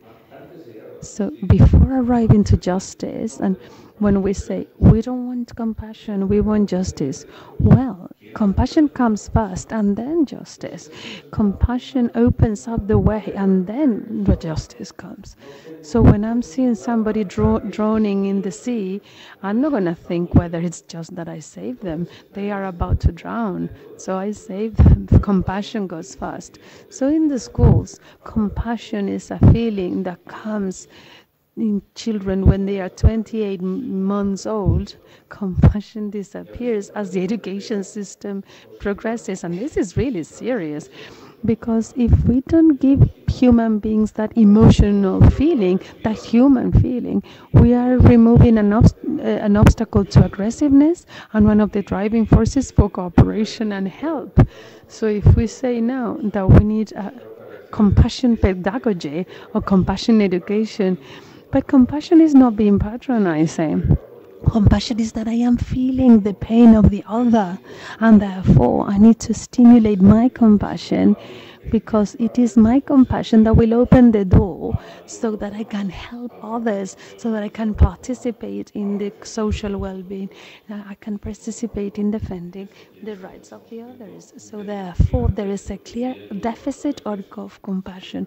So I'm asking the NGOs for help. I'm talking to the Red Cross right now, to come close to the education world, to strengthen participation of citizens. Estoy totalmente de acuerdo. La idea de la compasión,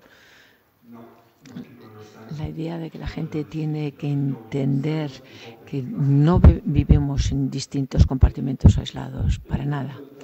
You have to bear in mind that in the Anglo-Saxon world, compassion has a positive meaning. In the US, for example, you ask a politician to be compassionate. In Spain, no. In Spain, it has rather a negative aspect, because to feel compassion is to feel pity and more than empathy. So that is why I tell you, because in the Anglo-Saxon world, it has to be compassionate, to feel compassion. It has a totally different feeling, and it's a very positive feeling. And in Spain, the word has lost that meaning. Which is a pity, to say. But and if I can maybe propose a very tangible solution, because you mentioned the importance of volunteering, for example. Why not, look at supporting, but really supporting more and more young people, but anyone in general, to undertake volunteering in order to recoup or regain some of this compassion, some of this understanding, some of this empathy that we're talking about, particularly with vulnerable groups or communities, I mean, I think could work. In the EU now, they talk about this big framework called the economy of well-being.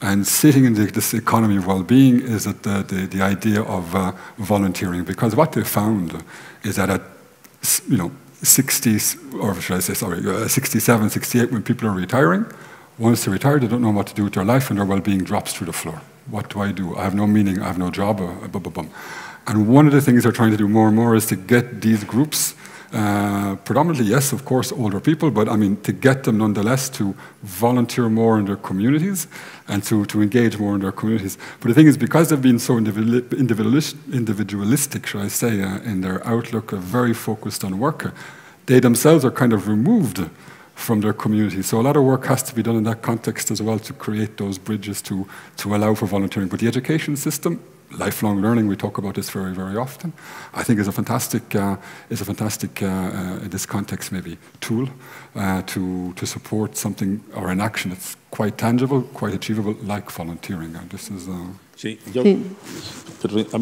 You mentioned something that I think it is very important. I've been very much involved in education for many, many years, and we try to copy in Spain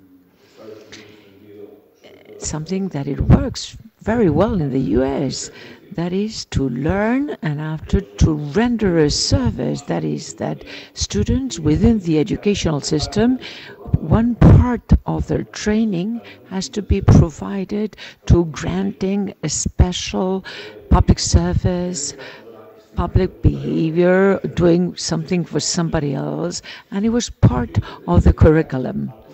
And I tried to explain all the parents and all the authorities at that level that I could reach to, that to dedicate certain hours to learn to provide service to others, not only it was not hampering the development of your studies, but on the contrary, it fostered your studies. That is, that we are favoring in our students to create some responsibility for others, and that creates more responsibility for yourself. And that's from the empathy viewpoint, it's something very, very positive. But we didn't manage anything. We didn't manage to convey this message. And it's a pity. And with this sort of event, I think that is an idea that has to be relaunched to send this message to society. Because when we are speaking about these issues, these topics, is to increase the amount of collective intelligence. The fact that we are being reflected, the general situation is reflected upon our situation, and to go a little bit closer to volunteering in order to explain why the social problems that can be affecting ourselves, why it requires the intelligence, the motivation of all these in order to try to solve them. When unfortunately this conversation has turned to a totally different view. But from energy poverty, there was something that Carlo Martingaitis said. I'm very, very surprised that I speak about something totally different and I fly around in branches, but perhaps it's much better to be out there to be able to focus in something.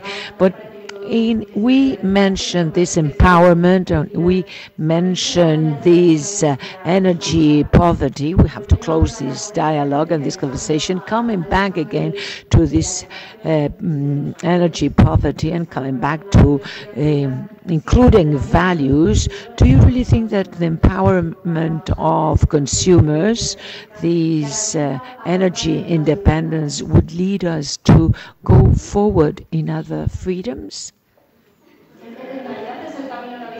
Well, it's. I don't know if it's exactly what. It's a different vision. That's what José Antonio he was saying in the very beginning. The fact that you consume more energy, it implies that is higher cultures and more developed societies. Is that struggling with the decarbonization that we are fighting for, or perhaps is this a totally different topic that we don't have any time? No, the question, I did understand it, and I think that the question is very, very precise, but it takes me backwards. When we mention, let us start that we are starting from misled information. If we have to separate civil society from political society. Civil society, we are here, and politics, and the political society is the one that has the power. But the different thing is whether you're governing or not, but we are all political society. So we all need to have an aware of what is our political authority.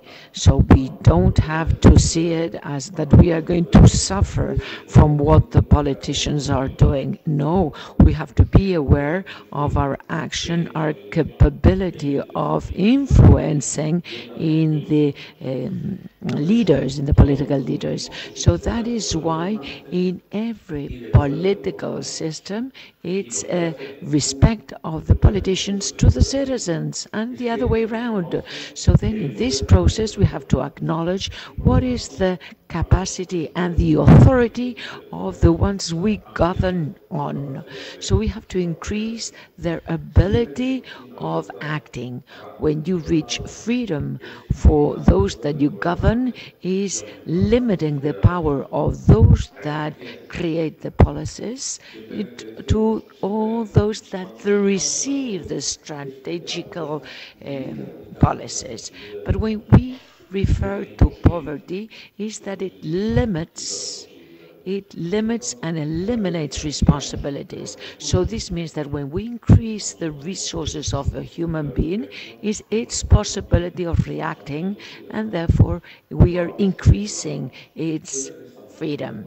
Whenever we enlarge the use of freedom, we are enlarging the democracy, and we are improving. And in other words, to avoid poverty means reaching freedom. So it's a complicated thing. So Ronald, would you like to add something to this? Yeah, it's very complicated, and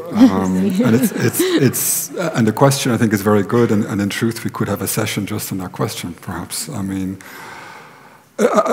maybe just to come back, I think maybe some of the themes, that have been somewhat reoccurring in the conversation that we've had to date, is one that springs to mind again for me when we talk about energy poverty is the issue of equality, or rather inequality.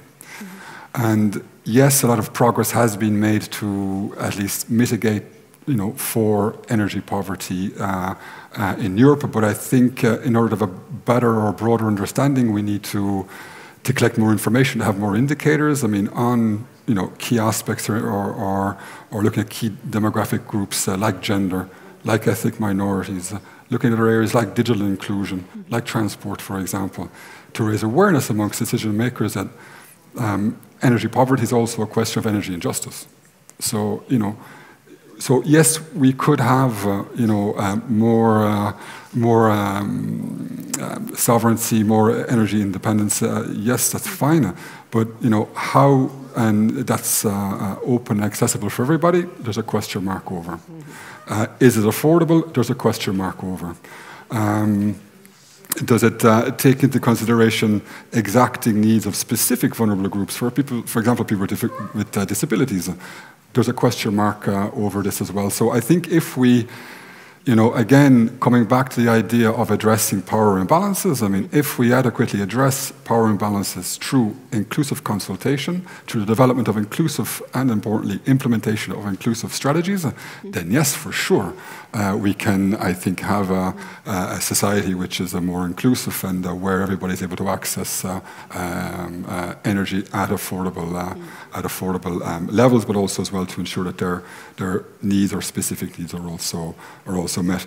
But there's a lot of work to be done in that context, because the other risk is that how do we achieve it?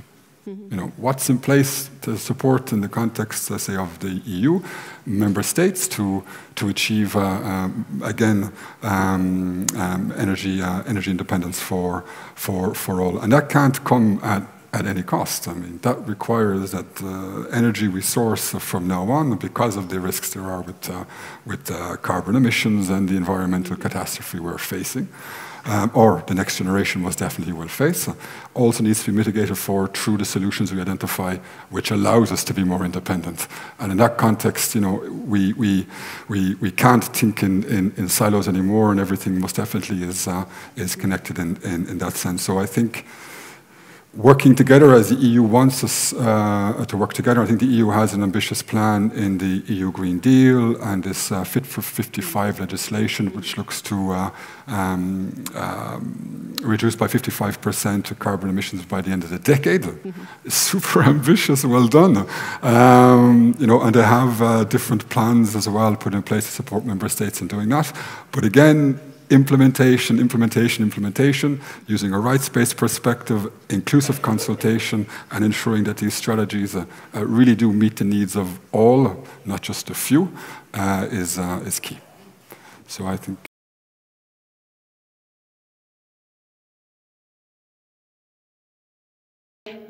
As you see, we can continue because 45 minutes, of course, it's not enough, but unfortunately, we have to stop the debate because we've reached the end of our session. Unfortunately, we don't have any more time, although we would love to continue. Thank you very much, Ronald, for your participation here and your contributions.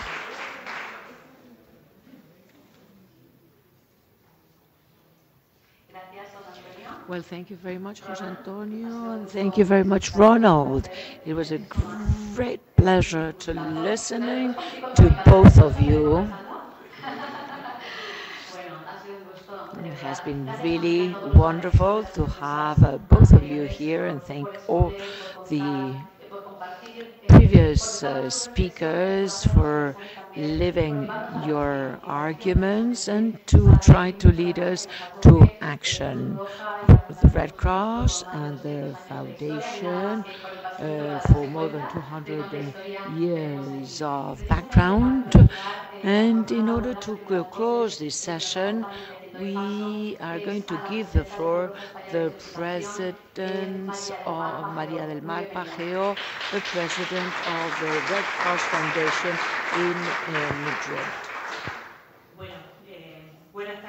Hello, good afternoon to everybody, Secretary of State, representatives of the academia, of civil society, private institutions, public institutions, the patronage, the trustees, my dear friends of the International Federation of Red Cross and Red Crescent Societies. I would like to acknowledge that it is a great privilege that such an event is celebrated here today in the headquarters of the Spanish Red Cross. I just arrived, unfortunately, for problems of agenda. I couldn't attend from the very beginning. I've checked whether this was recorded and in streaming, and I will listen to the session later on. They've already told me what was the topics treated here, and I'm super convinced that it was super interesting topics, and it was a cycle organized by the Foundation, which is dedicated to climate change. I think this is very important, not only because in reality it is impossible to see how does it work, ignoring what is the role played of climate change when accepting the different topics as drought, flooding, poverty, loss of health conditions, and especially because the difficulty of its condition doesn't allow any downs of the condition. The Charter for Climate Change for humanitarian organizations within the Red Cross Federation, with the support of the advisory body, it starts with the following sentence. The climate changes and environmental crisis become a threat to humanity. All the different aspects of our life are affected, from our mental health to food safety, hydric safety, and economic. If the crisis affects all citizens, the ones that have less contributed to the problem are the worsened. And the situation goes worse and worse. So the reality, it's not uniform. It affects all the marginal communities and all the communities that have less resources to adapt. The World Report against heat and tide represented all the risks of the climate change, not only amongst the countries, but as well between the different collectives within the regions. This document explained how the poor people and the most exposed to high risk would be the most affected by climate crisis. As far as the fatality rate, the death rate, the economic problems and crises. And this report at the same time alerted us on that nevertheless there will not be any country that will not be affected by climate change. Within our foundation, the Red Cross and the Red Crescent societies, we've been involved, and we have created for over 20 years the Climate Center. This center was born in supporting all the members and partners that all these extreme events might have upon the more vulnerable populations. So this was one of the priorities of our agenda and of our future agenda. As the president of the foundation this morning said, the 2030 agenda that recalls the objectives of the 191 societies of our foundation require our future steps for the next years. The crisis in relation with climate change and with environmental crisis are one of the 5 important challenges prioritized for the next 10 years. And we have therefore to focus on the attention of reducing its consequences now and in the future, and supporting the citizens in overcoming such difficult situations. So according to this strategy, the Red Cross for 2023-2026 includes fighting against climate change, and this is through specific commitments, through the different areas of our strategy that would allow us to act in the different regions through different initiatives. And I will give you certain examples of what we are doing already in the Red Cross, including environmental sustainability, continuing with the forestation and reforestation benefit the environment, improving the ability of citizens to respond to this crisis, supporting vulnerable families, overcoming energy poverty in specific economic crisis, environmental crisis, and climate crisis, to making population awareness of these ecological and environmental crises and showing what are the consequences of these risks in the environment in order to providing the specific tools to overcome these situations. And here the foundation of the Spanish Red Cross would play a very important role. The importance lies on the following. On the one hand, that the problems dealt with are very difficult problems. They have multidimensional problems or size, and it requires a vertical and transversal strategy integrating the participation of academia, science, and the different communities. So that's why all these conversations, humanitarian conversations, are of utmost importance. And therefore, we have to focus on this idea to do it in a listening environment, empathy environment, and to discover collaboration opportunities to face this humanitarian danger. We have to increase the full commitment that would imply our participation with the different abilities that we have. And we have to generate that effort in order not to leave anybody apart. Those are the risks that we are running. It is very important to celebrate these events because of their contributions.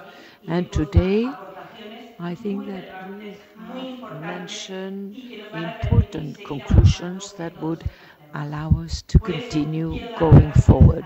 So therefore, I would like to thank our speakers, José María Rodrigo Rodríguez, Raquel Fernández, Raquel Fernández de Guija, Gonzalo Sánchez Ferran, Ronald Magan, and José Antonio Marina, as well the president of the Red Cross Foundation, the different board of trustees for the new participation of the foundation, and I would like to thank IACID for facilitating this collaboration and the environmental teams of the Red Cross for having organized this event. To organize this event, it's not an easy task. So that is why I would like to thank all of those that have participated in the organization and in the celebration, that have, and the people that are here present, and as well those of you that are following us on the streaming channel. I would like to thank the Secretary of State for being here in the closing of the session.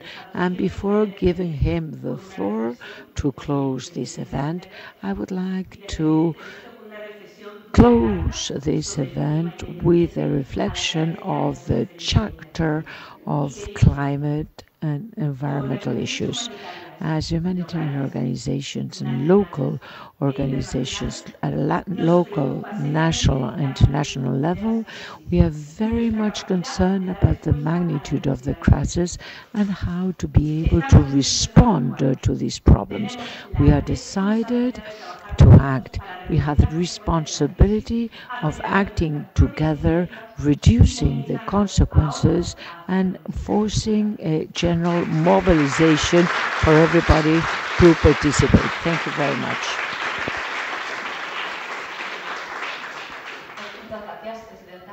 Thank you very much, President. The President of the Red Cross has said it is an honor for us to have the Secretary of state on environmental, of the demographic, environmental ministry for ecological transition and demographic challenge, Mr. Hugo Moran. Well, thank you very much. Good morning or early afternoon, rather. We started in the morning with the inauguration of environmental journalists on an event that they were saying that water is important. And now I close my morning, or I finish my morning closing this event here in the Red Cross.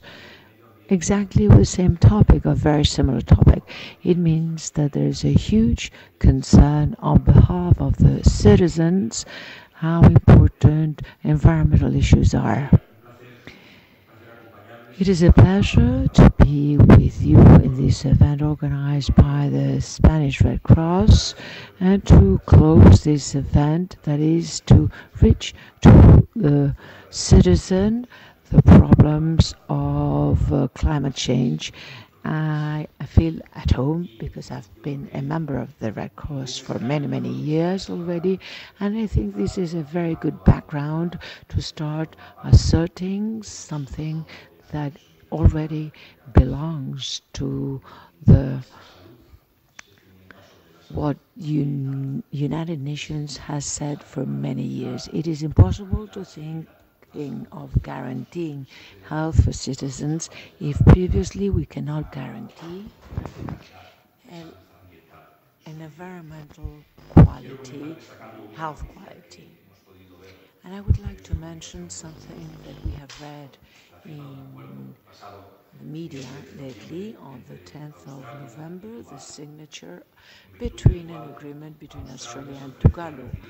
Australia would receive climate refugees from the archipelago between Australia and Hawaii, which is on its way of disappearance because of the rising level of the sea. Two of the most important atolls have already disappeared, and the predictions is that in 2030 it will totally disappear. So this is one example of the horrible consequences of climate change that are not part of the future, but they've become already a reality today. There's suffering caused in many communities, and especially in the most vulnerable communities. The increase of heat, of temperatures, creating drought, floods, the increase of the sea level, and this is risking not only the stability of ecosystems, but as well the food chain, the access to water. It provokes the loss of many land. The example of Tuvalu, it's not a single example, but there are millions of displaced caused by climate change. And all these natural disasters have caused many, many disasters in 2022, a figure quite higher than the number of casualties of war conflicts. At the same time that we heard about this news, the Copernicus system, satellite system, confirmed that we have lived the hottest period in our planet. In Copernicus, they assert that 2023 would be the highest temperature year since we have been able to measure the temperature. We have Climate Central as well studying this data that during the last 12 months has been the highest in temperature in the last 20 years. And according to Worldwide Contribution, has provided the climate change and the El Niño cyclic change, and as well the greenhouse effect and it contributes 29% of humanity are exposed to a heat which is above the average. 5,305 billion, 5.3 billion were above the average temperature, and amongst it, half of the Spanish population. And the provisions are not very better, but we have to do something because otherwise we will address a climate crisis without precedents. It is true that climate change is a global reality, but it is quite true as well that it's not exactly the same everywhere.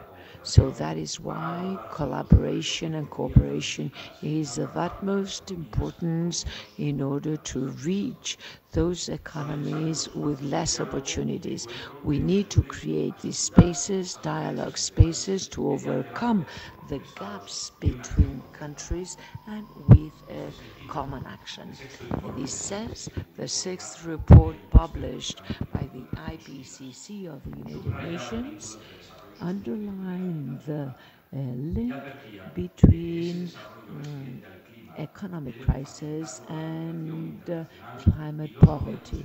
And this is something that has to be addressed by all governments, implying civil societies, all communities, scientific institutions, mass media, and investors.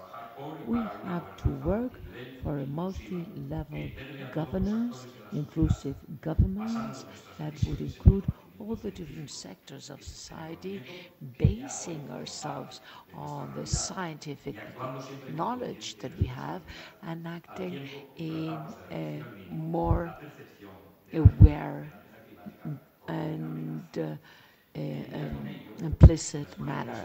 So in this line, European policies, the world agenda is being one of the priorities because the climate change cannot be considered as an isolated matter. So this is why innovation, employment, and improving the different tools for improving food safety. Spain is very much involved in this agenda, and the climate change strategy and policy has become one of the most important policies at a national level in Spain. And as the government already stated in January 2020, this environmental strategy and climate change politics has to be implemented within the strategy of the countries without trying to simply establish biodiversity. Much better. Management of water, circular economy, and to be aware that it's healthy ecosystems are the base of health and well-being for the citizens. And this would enable us to adapt to climate change and to assure our energy accessibility as food resources. So therefore, we have established a framework that would guarantee the UNC and the Paris Agreement in order to establish the climate change on the UNFCCC, the UN Framework Convention on Climate Change, the National Strategy Against Energy Poverty, the decarbonization strategy for 2050, the new adapting plan, the strategy of a fair transition, the strategic plan of health and environmental issues, and as well climate change and sustainability.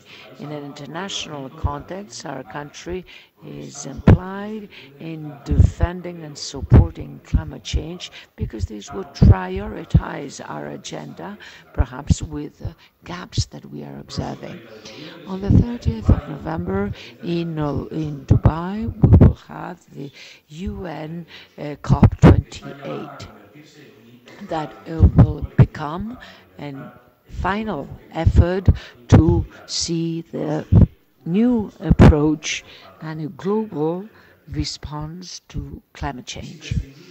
It is very important the international community will agree in the need to lead these efforts in reducing emissions, where the big stakeholders have to be the leaders, and as well to be able to face the impacts.